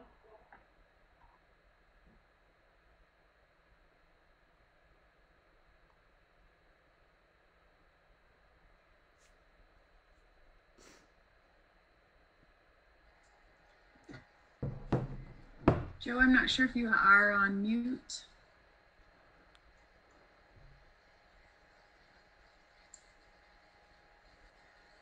Good morning. You hear me now? We can hear you now, Joe. Thank you. Hello? Okay, yes. Been listening in, what have you. Getting back to a little bit on Mario's concern on why all this is not explained or translated to the people with no command of English. Perhaps it needs to be understood as an interpreter. I only interpret certain parts that's given to me by my employer, such as newsletters and the scope of where this is going. Now, to know the RMPA is going to be an in-depth learning and studying before somebody can really translate effectively to the Navajo people. Mr. Encinio. Ako di yata tiki kumpen yaho at nashik yanosco a hatanek na etos kidikiti nalso sa anigicho kwe halet a hut ad yahaleti kweshi hit edoles ningi edagisipen eshik jigita zoti ani na ete kitten liquid nisus kenates kidonila hashit aidi kaya at sabik inastaki yaha dal ingi kun lengin hatasine kwaje chudayos un hits not yahotat ehiki elehit abi so low na no yahna this kid akut na iti kid iti aisne akodi kodon yanda the Washington yanda the shike eko ajibna shidis on ishan inditla yada haleko ide yahot an his $1,000 here.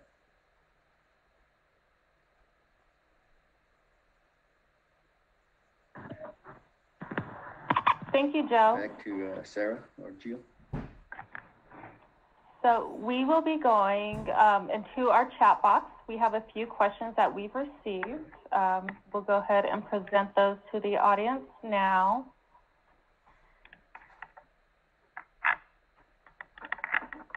Okay, this question comes from Rebecca Sobel. It doesn't seem like the chat is made publicly available, as in it doesn't seem like any messages can be sent outside of direct messages to host. Thanks for your question, Rebecca. That is correct. We wanted to make sure that we weren't getting a flood of chat messages for people going back and forth to each other. We wanted to be able to really be able to keep a handle on what questions were coming in and be able to respond to those out loud. We had concerns that if, you know, say Mr. Holgate was an attendee today and he provided a question, and then one of our specialists saw that question and they went ahead and they responded it to you, and then that message gets lost in the chat stream, we weren't able to share that question with the audience or provide that answer. So that is why they are going only to the host right now. If there are other communication issues that you're having, please let us know. If you'd like to ask a question verbally, you are welcome to raise your hand and we can open up your microphone as well. If you are calling by phone, please press *9 to let us know that you'd like to provide a question. Okay, can we see the next question, please? Okay, this question is coming from Teresa Seamster. Teresa states, I entered a correction in the comment section on the RMPA page 3-45 regarding Counselor Health Committee, HIA, which should be corrected to HIR, and which will be submitted to the BLM and BI in September. Also, my question was, please explain where environmental justice specifically is mentioned in the RMPA. Environmental justice is now a rapidly developing academic research field with many precisely defined areas of injustice. I would like to share this question with the BLM and BIA project managers for you each to discuss environmental justice and how it's incorporated in the draft EIS. And if we could get some language or some correspondence from your teams, that would be great. Thanks. Yeah. I'm going to pass that question to Mike Johnson. Mike?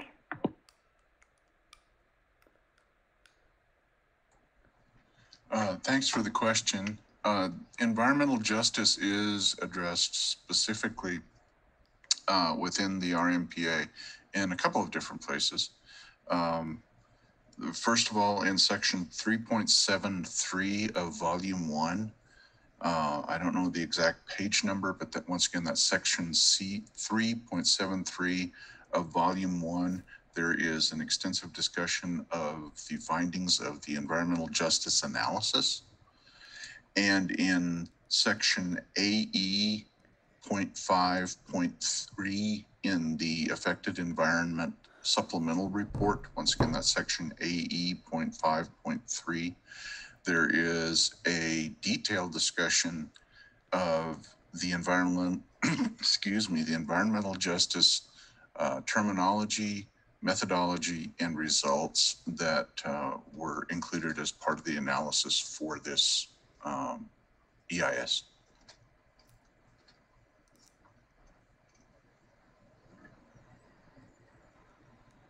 Thanks, Mike. Back to you, Jill. Robert, did you also want to discuss with your BIA ID team how you incorporated environmental justice and the considerations that the BIA went through when developing this draft? Yes, good morning. That was a great question. One of the things is that we did look at that. In addition to that, again, we are co-leads on the CIS.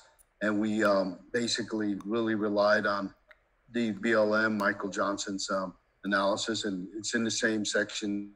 There's no need for me to repeat the section. So again, look at that in the EIS to address your concerns and to clarify your question. Thank you.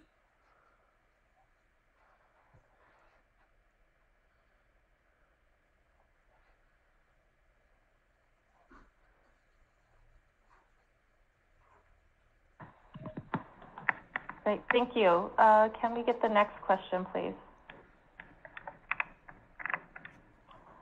This question comes from Kendra Chamberlain. Kendra asks, will a recording of this meeting be available afterwards to watch? Kendra, while this meeting is being recorded, we are not going to be posting these virtual open houses online. I believe we have 6 hours each day dedicated to these meetings. And so that's a lot of recorded material to be putting on our websites. What will happen with these recordings is they will be made part of our administrative record, and they will continue to assist us as we move forward with developing our final EIS, and also they will also help assist us as we're developing the record of decision. Thank you. And Karen, I apologize if I don't say your last name correctly. I believe it's Bitulano. And Karen's question is, do you anticipate any changes to the proposed action as a result of public comment? And Karen, that's a lot of question right there. And that's the exact reason we have this public comment, is we want to see what kind of information the public has that we haven't previously considered. You may have access to reports and studies that we have not seen, and that could greatly affect our analysis, and that could also change what we consider our preferred alternative. So if you have additional information that we should consider that we haven't previously considered, we do ask you to submit that information as a formal comment. I will ask our EMPSI team to put the information on how to provide a comment up on the screen right now. There's a variety of ways you can provide that formal comment. You can first go to the BLM's e-planning page. There, under the Farmington-Mancos-Gallup Resource Management Plan Amendment in EIS. Once you go to the documents, there's an area there that you can leave us a formal comment. You can also mail a comment to the BIA project manager, Robert Begay, at 301 West Hill in Gallup, New Mexico, 87301. Or you can submit them to Sarah Scott at 6251 College Boulevard. That's in Farmington, New Mexico, 874. Thank you, Jill. Yes, and that was the whole purpose under the public comment, according to NEPA rules. The reasons why we have public comment is to really look at the alternatives. If there's needs to be some modifications to it, to address some of those concerns that we might not have addressed in the EIS analysis. Again, thank you. And yes, that's the purpose of the public comments.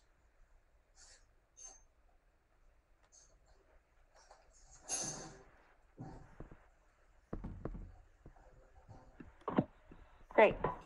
Thank you, Robert. So I do not have any additional questions in our chat feature.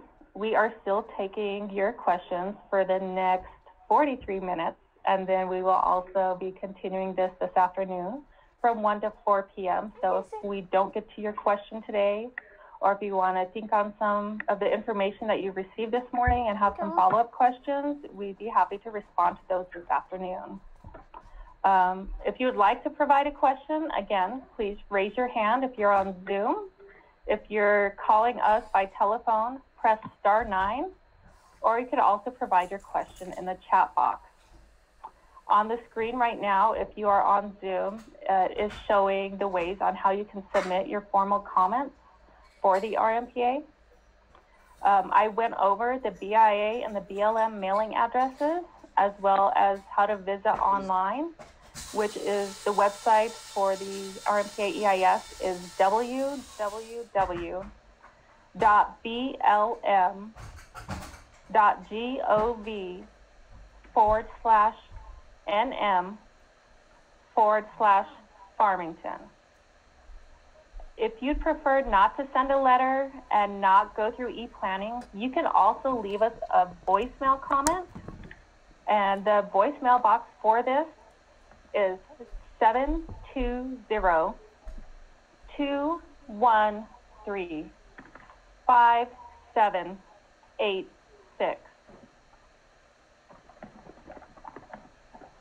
Okay, and I don't see anyone that has their hands raised right now. And as I stated, we have a little more than 40 minutes before this morning's session ends. And since we don't have anyone with a hand raised, we'd like to maybe go over some of the questions or comments that we've heard over the past 6 years as we've developed the draft RMPA to get to this point. Sarah, are you ready? Robert, are you ready to work with our RD teams to respond to some of these questions? Definitely. Let's have BLM. Let's talk about induced seismicity. I know that's a concern that comes up. Chris, can you talk a little bit about that? And is it a concern in the San Juan Basin? Sure, yeah, happy to talk a little bit about that. Yeah, so induced seismicity, probably, you know, the most famous example that people have heard about is over by Norman, Oklahoma. So for the San Juan Basin, you know, part of what's different here compared to Oklahoma is the overall geologic setting. You know, the San Juan Basin and the portion of the basin that's covered by the RMPA planning area is part of the Colorado Plateau.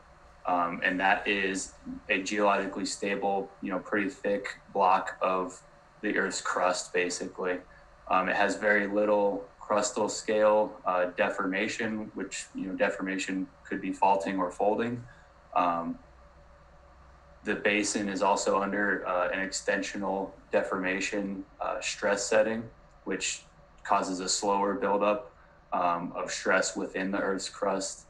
The areas that are very famous for earthquakes, you know, Alaska, anywhere really around the Pacific Ocean, California, those areas are under compressional deformation or a kind of squeezing pressure.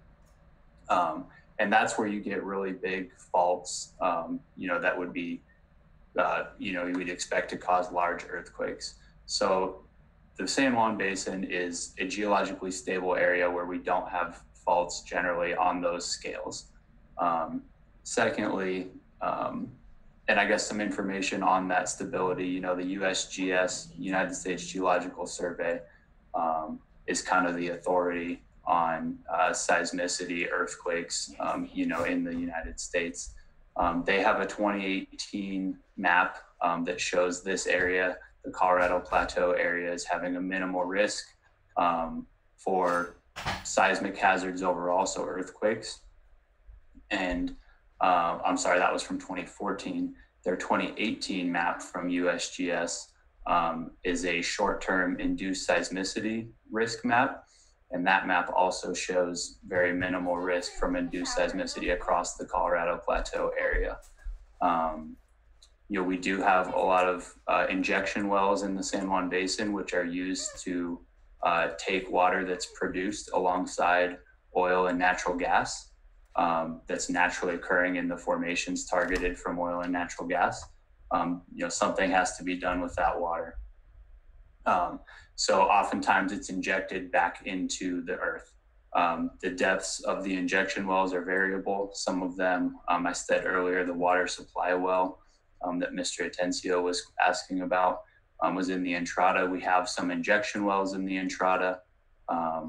And there's, you know, there's a few different formations that injection wells are permitted in, and that's mostly handled by the state. You know, we do have some involvement if it's on BLM land, but the actual injection well is permitted through the state. And a little bit more, pull my notes back up here.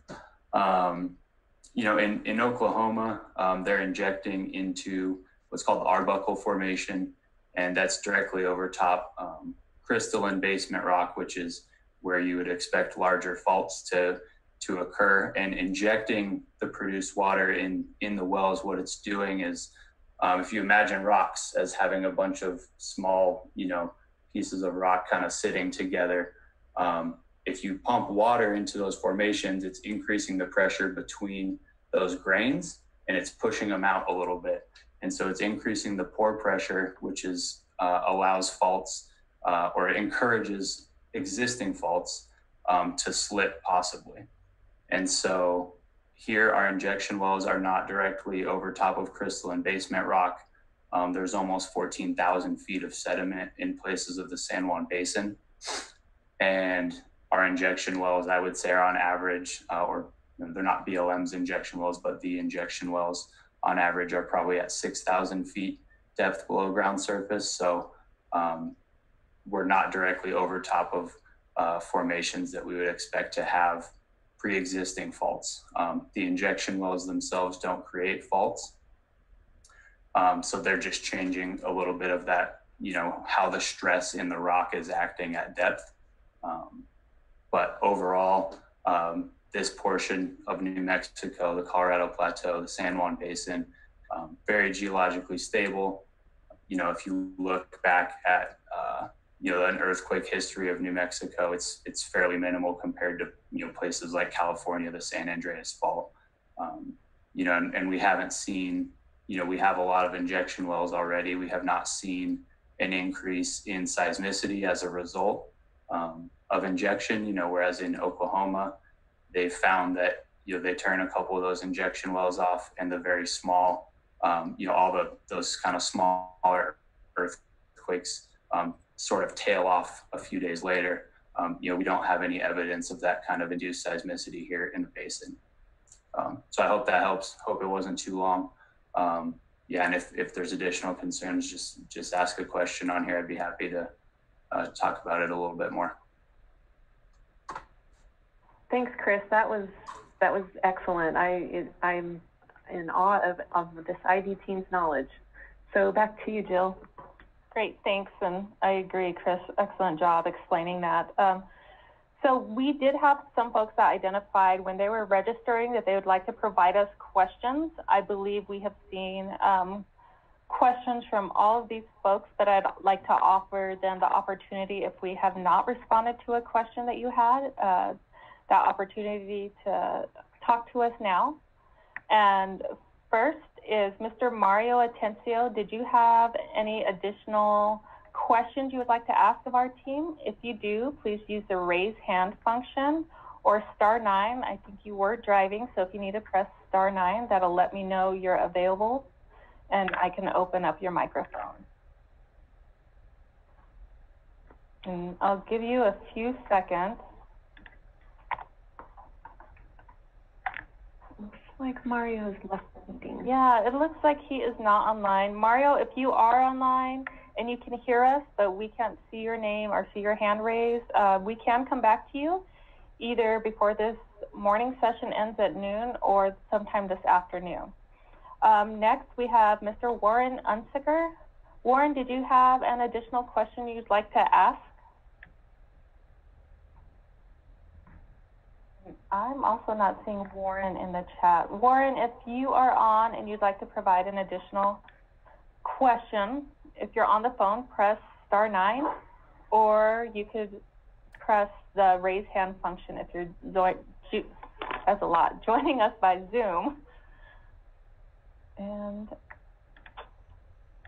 I am not hearing anything from Mr. Unsicker. So Rebecca Sobel, you have also identified that you'd like to provide us with a question.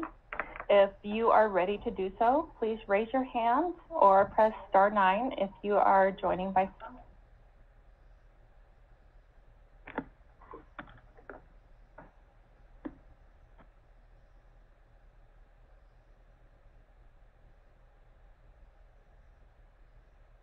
That's cool.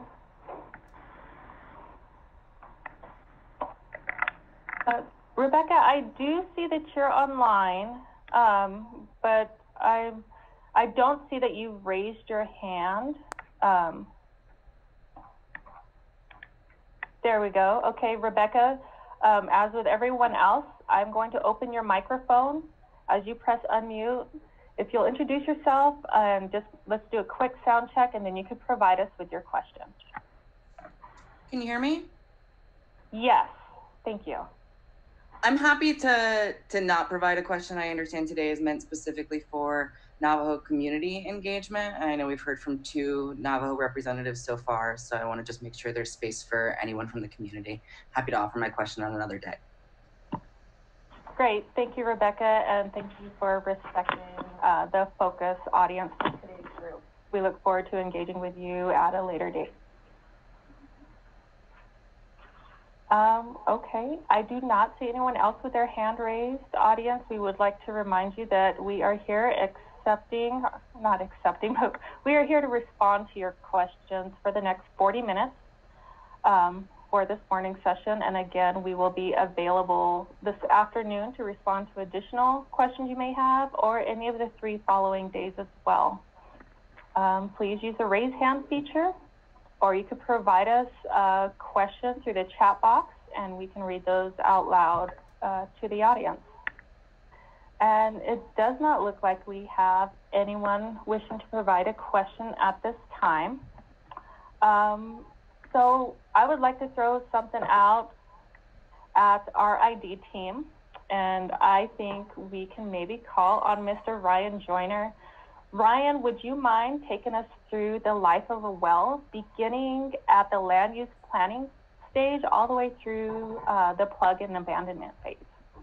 Sure, I'd be happy to talk about that. And yeah, you know, you're correct. It does start all the way back at that land use planning stage, or what you'll hear us talk about more in the BLM is the resource management planning stage. So you'll remember our talk of the 2003 RMP. You'll also think about a document called a reasonably foreseeable development scenario.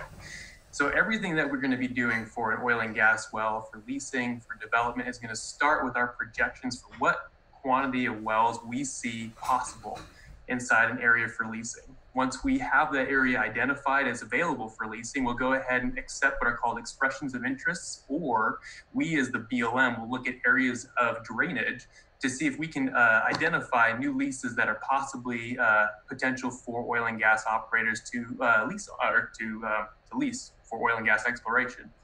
We go through a period of analysis for that lease. We scope it against our current resource management plan and apply what are called lease stipulations in the form of CSU, timing limitation, and NSO, no surface occupancy stipulations that help us guide that development pattern that you see the oil and gas APDs eventually come in at.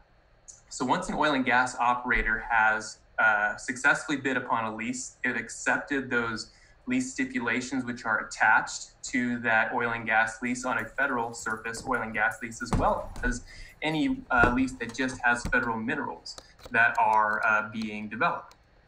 Those leases then will guide how that APD may be analyzed by the BLM. The BLM receives what are called applications for permit to drill pursuant to onshore order number 1, where we take a look at what are called the drilling plan, the engineering plan, as well as the surface use plan of operations, which are what we use to guide what's called the undertaking as we look at it as far as NEPA analysis is concerned. So once we have that APD or NOS in hand, notice of staking, this is the original document that starts that BLM undertaking.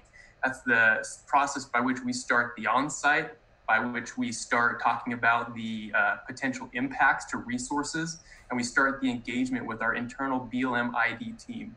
You'll also see this is the beginning of where the BLM starts to talk with any landowners, any potential surface managing entities, or anybody else that could possibly be involved or interested in the permitting of this well.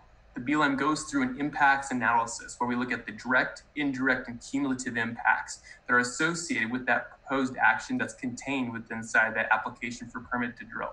The BLM is engaging in what's called a 2-part process. One, where we're reviewing the APD for completeness. Second, where we're looking at the impacts of that APD under the NEPA analysis guidelines. We then take a look at the final ending of the entire project. We would look at the entire APD package. We look at the entire mitigation suite that comes out of that environmental analysis or whatever kind of NEPA document that we're doing as a portion of this permitting action. And we make sure that everything is copacetic inside our decision record, because that becomes what are called the conditions of approval that are then used to to permit, regulate, and continue to inspect and enforce the well through the life of it.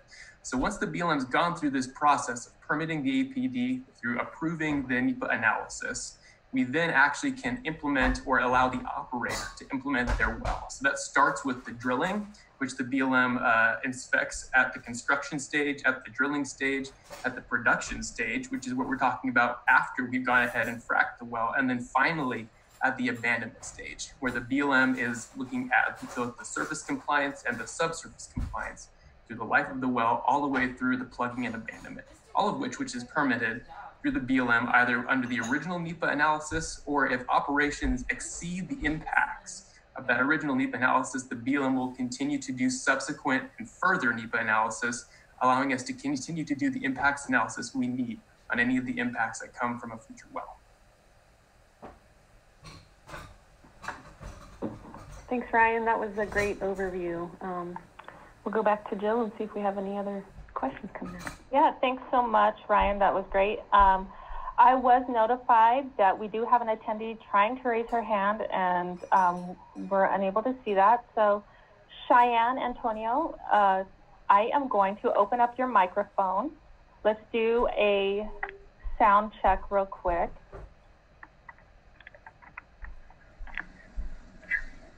Hi, can you all hear me? Yes, Cheyenne, we can. Thank you. All right, thank you. So from what I'm hearing, I just want to acknowledge that I don't feel this is meaningful because I had to look for phone signal or just like access to Wi-Fi in order to be on this call. So if it was meaningful, like I would see y'all in person at our chapter houses. And I also want to acknowledge that my chapter house wasn't informed about this meeting or this process.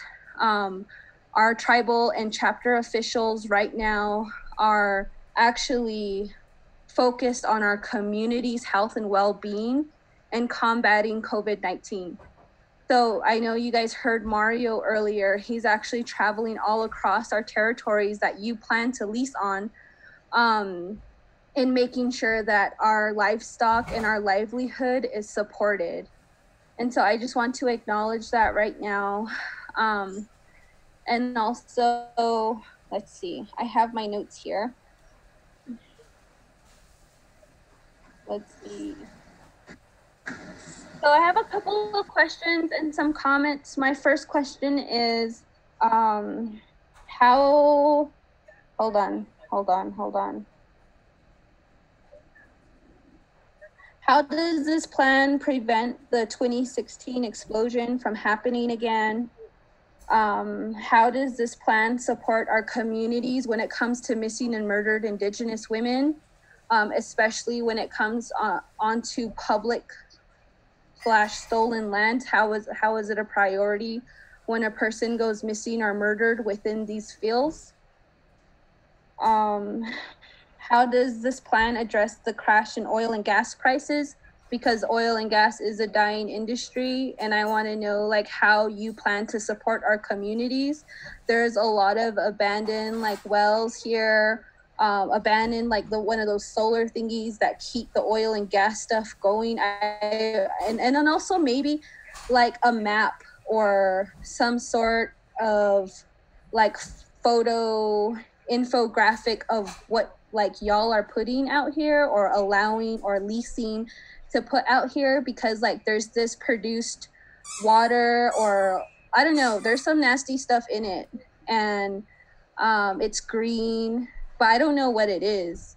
Like I don't know what it is, and it doesn't feel good, you know, looking at it. It doesn't feel good breathing it in.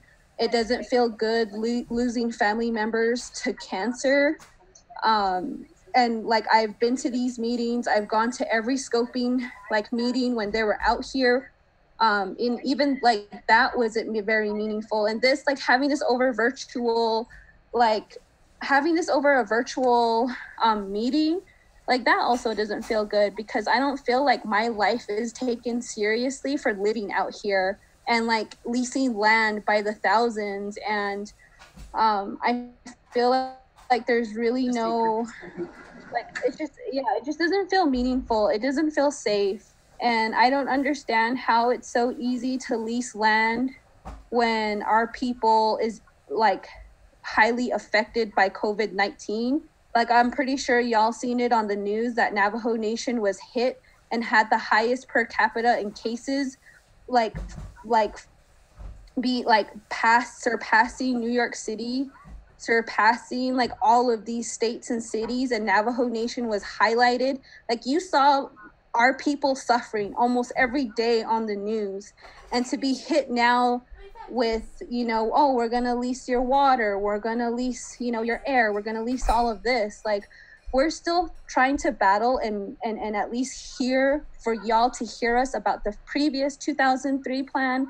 Like, it's just ongoing. Like I am so tired of just this is tiring. This is tiring. So I just want to acknowledge that, like, we're out here fighting for our lives. And Eastern Navajo, where you are targeting, we're almost at 800 cases within the Navajo Nation.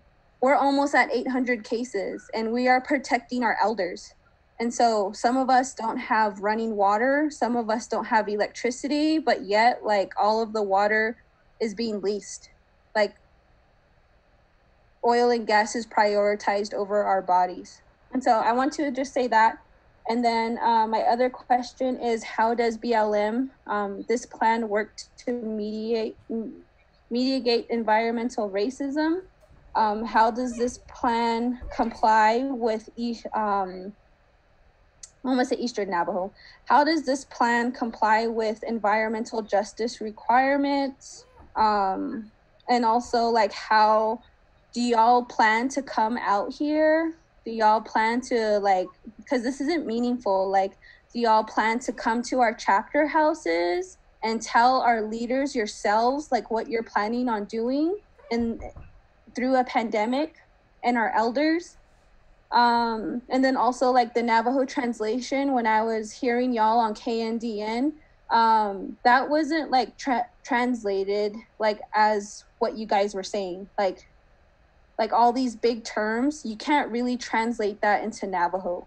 Like the air quality and the infrared camera, like, all of that takes a lot of time for our elders to understand. And there really isn't any support. Like, if an Elati was concerned about their, the methane emissions coming out, they don't have that support to figure out what's really leaking. Like, they don't. Instead, they get sick. And so I just want to acknowledge that, because, I am a young person. I am making sure that my family knows what's going on, whether they're an Elati or not, whether, there's a BLM like water well and it's all dry, and like they want to know why it's dry and it's not working. Like, there also needs to be that too, like maintaining these water wells for our livestock.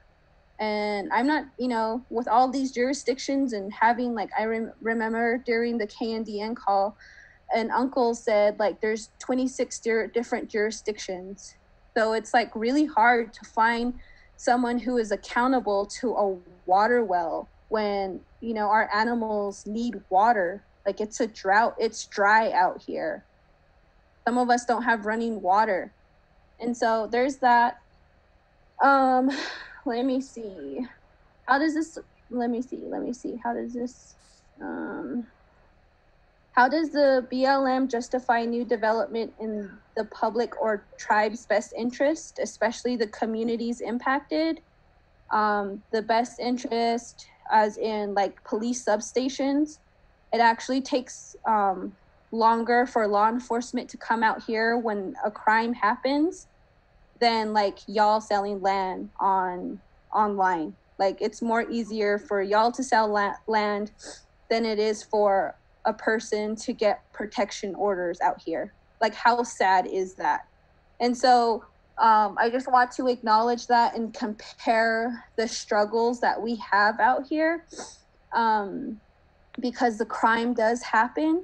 What happens to our lands happens to our bodies. There's at least 3, 4, 5, 6, 7 homicide cases within the FBI that they're looking for someone to respond to of who did that crime. We don't know who comes here. We don't know the oil and gas workers out here. We don't know if they're here to harm us. We don't know if they're here to, you know, kidnap us. Like it's so hard. It's so hard. And so I just want to acknowledge that as well, that my community should have access to feel protected and safe, but that's not the case, especially during a pandemic. Like, okay, so there's that. Sorry, I don't really see y'all, so I'm just gonna spill like everything, because I've been waiting for this, and I called KNDN like 36 times, and my call wasn't answered. Let's see. How does the Bureau of Land Management plan to remediate produced water spills? There was a water spill back last February. Hundreds of gallons of produced water was leaking into our ditches, into our arroyos. And I just like want to know why, like I barely, like our community found out until July. So there's that. How do y'all plan to protect us, and at whose standards? Because again, like I don't know how many jurisdictions there are. There really just needs to be some sort of accountability when these leaks happen, and where to get the information at. Or maybe y'all could come, you know, y'all came before and you can come again. Let's see. Yeah, and like the waste, because there is a lot of waste. It looked beautiful before all of our lands were leased. And I just want to know like what's going to happen, because like when you're heading towards Cuba or Apache Nugget Casino past Liebrook Mission, on the left side, there's abandoned like wells, oil and gas stuff. I don't even know the terms of it, but it doesn't look pretty. It doesn't look nice. It doesn't look like what it was before. And so there's a lot of waste out here. And I just want to know like who's cleaning it up, and like what policies and laws are supposed to clean that up. Like there's a lot. Yeah, so that's all I have to say. And I just want to like reiterate that this isn't meaningful because y'all aren't here and you don't live here, and the struggles here are different compared to, you know, having resources then and there in cities. So it's a lot different and it's hard out here. So I just want to acknowledge that. Thank you. Well, thanks, Cheyenne. You really provided us a lot of information, some things to consider, and we have a pretty long list of questions you provided today that we are going to work to respond to. We apologize again that maybe the translation that happened last week on KNDN wasn't clear, and also that you were unable to get through, but we are really happy that you're able to join us today and that we're able to begin responding to some of the questions you have. I would also like to put out there that if your chapter house would like additional outreach meetings from the BLM and BIA to be conducted, to please reach out to Sarah Scott or Robert Begay, and they can work with you to get those set up. If your chapter house is not comfortable with in-person meetings during this time, we could also set up something virtually. I know that's not always an option when there's not a lot of broadband capabilities in many areas. But we'd be glad to work with you to see what we can do to engage with you and ensure that we're responding to any questions you might have and be able to give an overview of the project and how we're moving forward with it. So Cheyenne, we got quite a bit of information from you. I think we're going to be throwing questions to various people on both the BLM and BIA team. I'm going to throw the first set of questions to the BLM Farmington Field Office Manager, Rick Fields. If you remember, Rick introduced himself earlier today. And Rick, the first question that we heard from Cheyenne was, how does this plan prevent explosions like the 2016 explosion that occurred?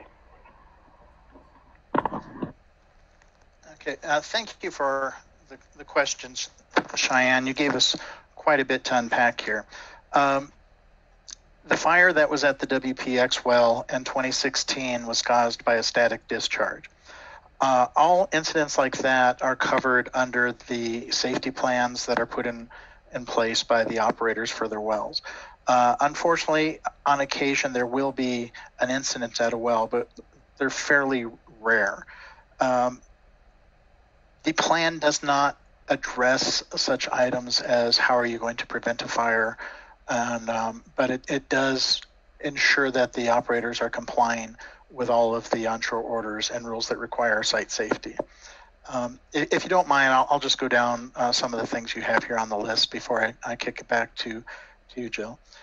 You mentioned the missing and murdered Native women. That is outside the scope of the plan.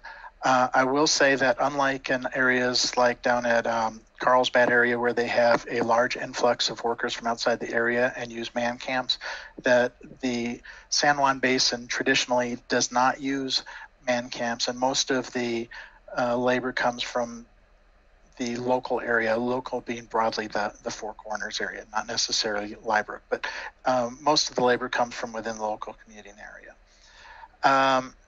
You mentioned abandoned wells. There are no abandoned wells in the Farmington field office, and orphan wells.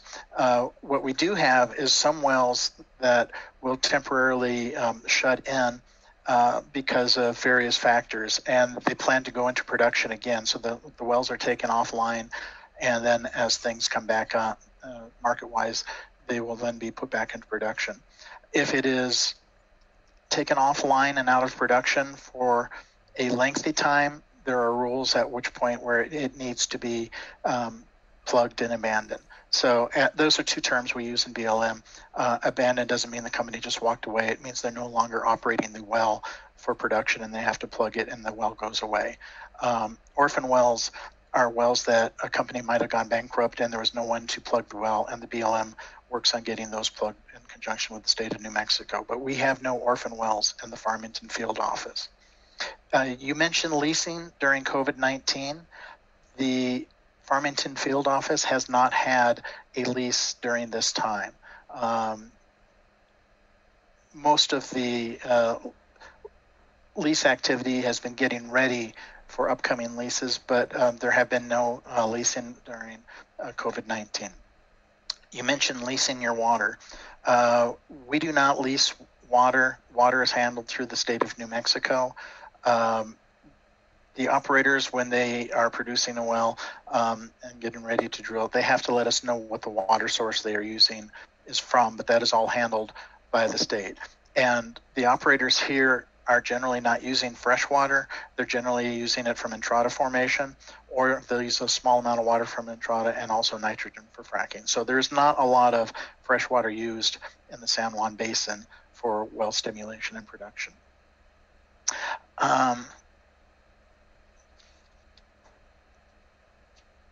You asked, how do we justify development? There are laws and regulations that we have to follow. We are a multiple use agency, and minerals development is one of the things that we're mandated by law to oversee. It's not a case of how can we justify doing it here in the Farmington area versus doing it somewhere else. It's all laid out on a national scale of what our responsibilities are for developing mineral resources. You also mentioned about selling land is easier than police protection.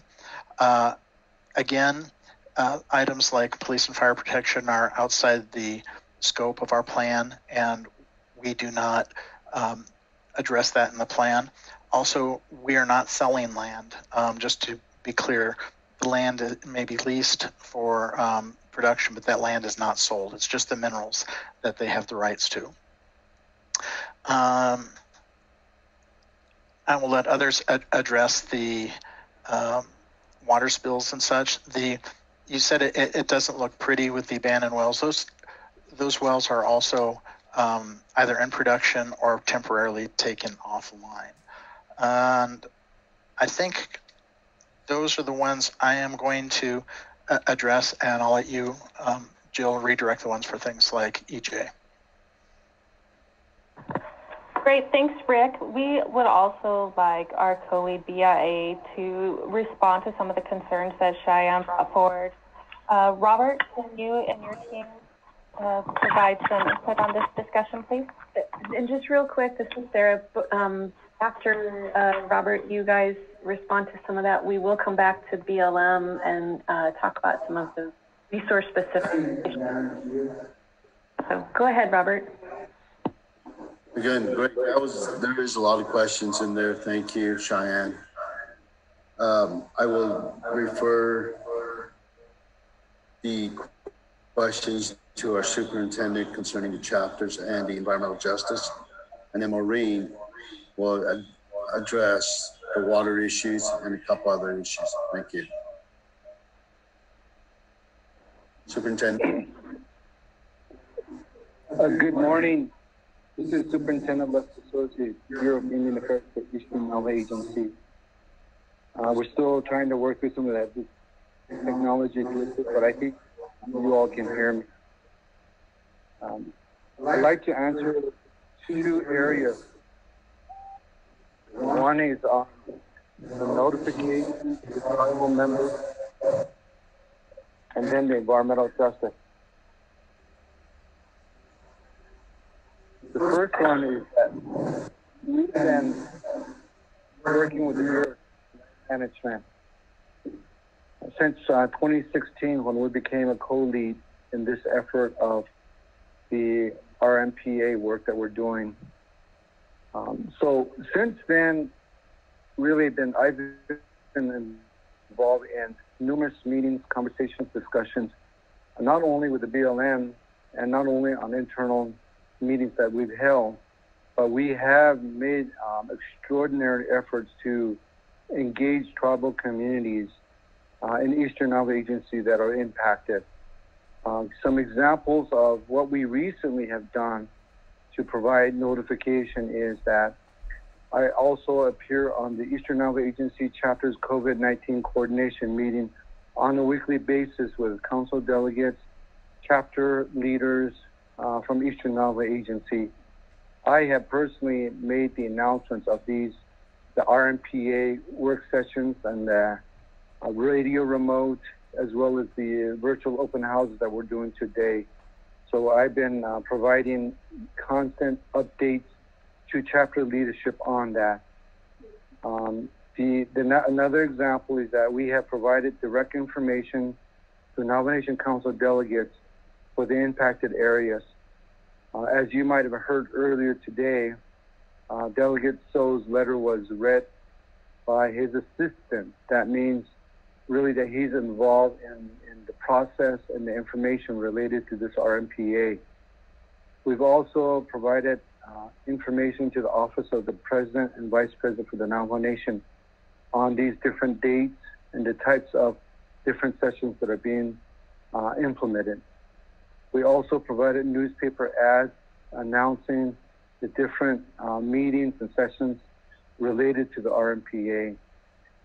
In addition, there was an email flyer with all the logistics that were provided to Eastern Navajo Agency chapter leadership. So we are trying to reach out to as many people as possible. And believe me, I was one of those that might have had some doubts at the beginning on how we engage tribal communities. And I have really been adamant with our internal meetings and teams, discussions and planning, that we reach out to tribal members. In fact, we really, from the BIA side, have been requesting that we make sure there's translators available for many of these meetings. So there's a concerted effort going on, trying to reach out to tribal members to engage in these different discussions and conversations and seeking their comments on the RMPA. Just a few comments on the environmental justice, which is clearly defined in the RMPA as the fair treatment and meaningful involvement of all people, regardless of race, color, national origin, or income, with respect to development, implementation, and enforcement of environmental laws, regulations, and policies. So that is a really lengthy definition of what environmental justice is. We, from the Bureau of Indian Affairs and working with BLM, have respected and requested and encouraged involvement of tribal members and tribal communities that are being impacted by this RMPA. If there's something that we might be missing, we certainly ask that you let us know through our project managers. Last comment is that the environmental justice discussion in the draft EIS can be found at page 3-217. Again, in the volume 1 of the draft EIS, there's a discussion on environmental justice at page 3-217. Certainly, we need your comments regarding environmental justice if you feel like we can add more to that. Thank you very much. I want to turn it over to Maureen at this time. Thank you, Superintendent Sophie. Again, hello, Cheyenne. You have some great questions and some great concerns. One of your questions was in regards to outreaches. Under the Federal Indian Minerals Program, we have 4 agencies that's represented under that program: the Bureau of Indian Affairs, the Bureau of Land Management, Office of Natural Resource Revenue, and the Office of Special Trustee for American Indians. Under that umbrella, we have the authority to oversee oil and gas activity on Navajo Indian allotted from the time the allotment is leased through the time that allotment is no longer producing and we have to reclaim that area. Your question had asked, what are we doing with those locations that have been plugged and abandoned? I understand, I've seen, and I know. With that in mind, what we have done on the Federal Indian Mineral site, in collaboration with the Bureau of Land Management, as well as the Bureau of Indian Affairs, is that we have inventoried those locations in the last 7 months to go out and inspect those locations and to move forward to start reclaiming those areas as well as closing out those active leases. So within the next year or two, people will see some work being done in the Eastern Agency on Navajo Indian allotted leases. Your other question in regards to spills that happen on Indian allotted. Again, under the Federal Indian Minerals Program, in conjunction with the Bureau of Land Management, as well as the Bureau of Indian Affairs, as well as with the Navajo Nation EPA, as well with the state of New Mexico, we work together to ensure that the area is clean per rules, regulations of the different departments. FEMO takes the lead in ensuring, as well as the BLM, to make sure that that allotment is clean, that allotment is reclaimed, that allotment is reseeded, as well as monitored. We have had a couple of spills on Indian allotted, and I personally have been on locations to ensure things are cleaned up per rules, regulations, and policies. So from that perspective, as director of the Federal Indian Minerals Program, I am doing the best I can to ensure that the land that belongs to the Indian allottees are well taken care of. And let me assure you that I'm not doing this on my own. I have support from the Bureau of Indian Affairs, as well as the BLM, as well as the Office of Natural Resource Revenue. Back to the outreaches. Under the Office of Natural Resource Revenue, we do outreaches, close to 100 of them a year. Within a year, in collaboration with BLM, BIA, Honor, Office of Natural Resource Revenue, and OST, We have a representative from each agency that go out to the chapter areas, and we address any issues that the community may or may not have. And we do the best we can. And in some of those outreaches, we do a one-on-one session. We have gone through all the way from Annis, Utah, all the way down to Pueblo, Pintada, Ojo, Encino, Counselor. We do the best we can, as I have said. So when it comes to outreaches, we have been working hand in hand with the individual allottees. There has been there was a huge fire that everybody alludes to or mentions as we move through this plan. During the time of the fire, there had been some hiccups, but since then there has been work on putting a management plan and a response plan together so that the different agencies, specifically in the checkerboarded area, as complicated and complex as it is, they're putting a management plan together to ensure that their appropriate personnel that needs to be on site will be able to assist and do the things that we need to do.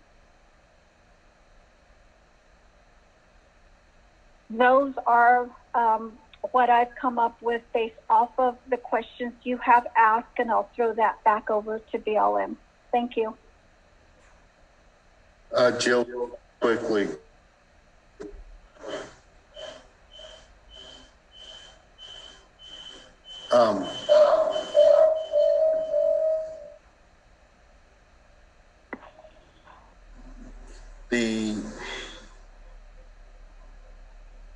There's something going on here. Okay. Again, I just wanted to address Ms. Cheyenne Tintill's question on the translation on KNDN. Again, just want to reiterate that we are trying very hard and to address some of those translations in Navajo.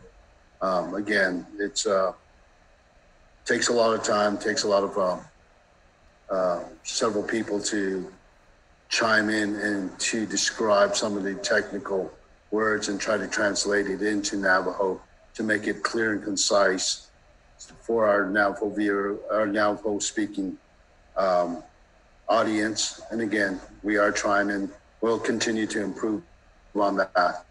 Thank you.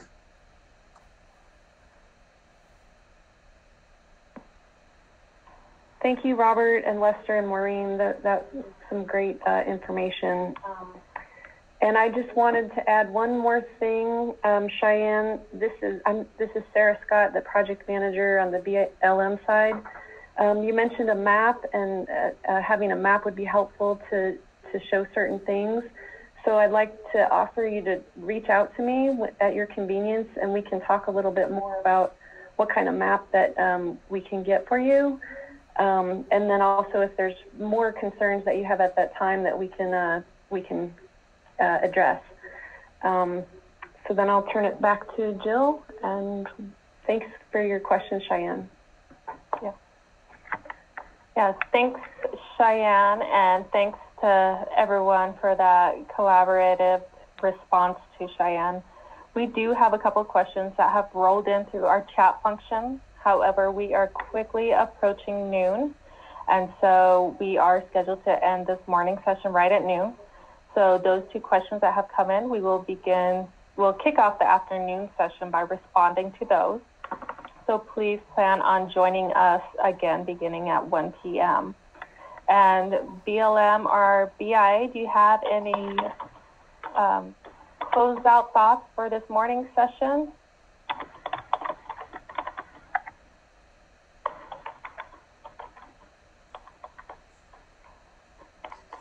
Just real quick comments. Thank you again for all the people that chimed in and called in for questions.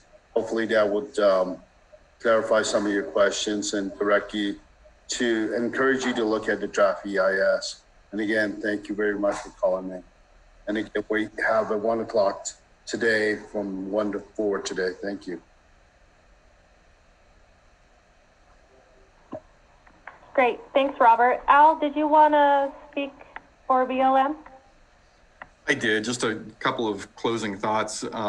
Really want to take the time to thank everybody that called in, either on the phone or via the Zoom meeting function itself. I think we had a lot of really great questions that came up, and you know, really, and I guess this goes back to my days teaching.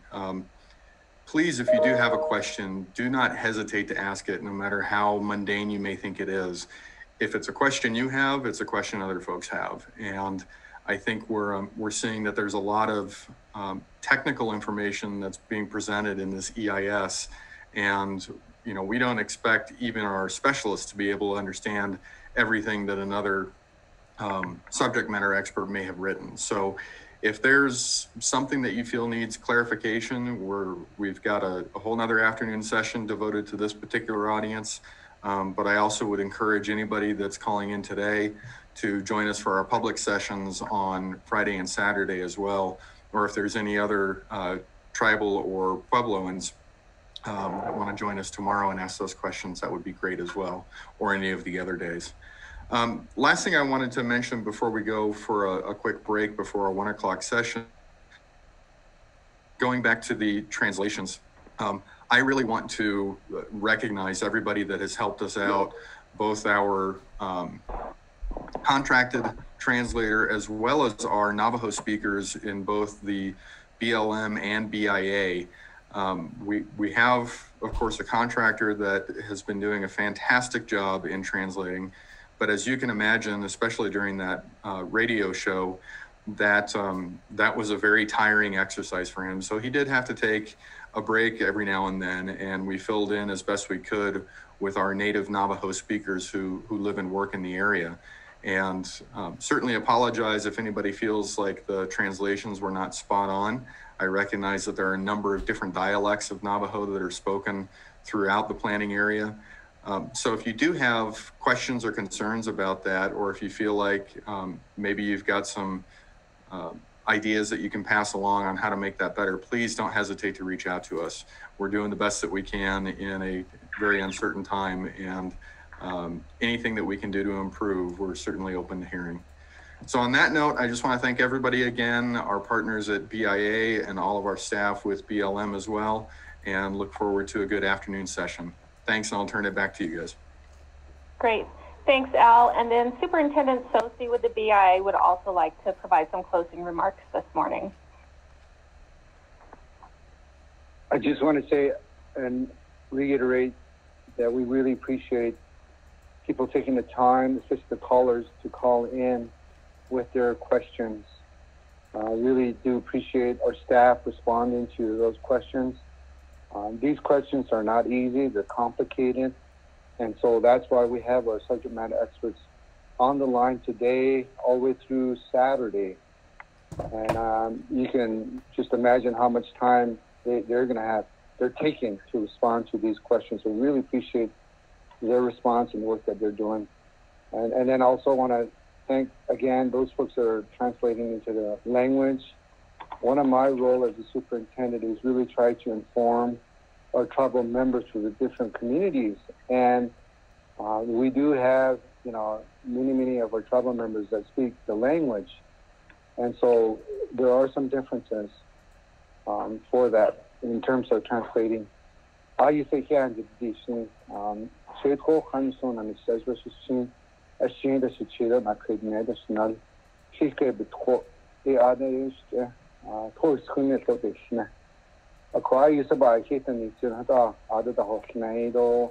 You hear that this I issue a the national dialogue kitty a here. I say here, Hala, the bandit, any or you go has out a conhe could Washington, but they need machine a could not art meeting that with na a koi by hit and it's and that and dialogue kitty. Need neck at you just cure the whole use a whole that out there. Generally, Eastern Navajo Agency, Aja, Ope, but not Russian, a quarter of the Nisha, the Arizona chest at this. A conwaz of a hot out there. A co issue is about the Papa and simulation. I don't know, here not to be seen on it. Thanks very much.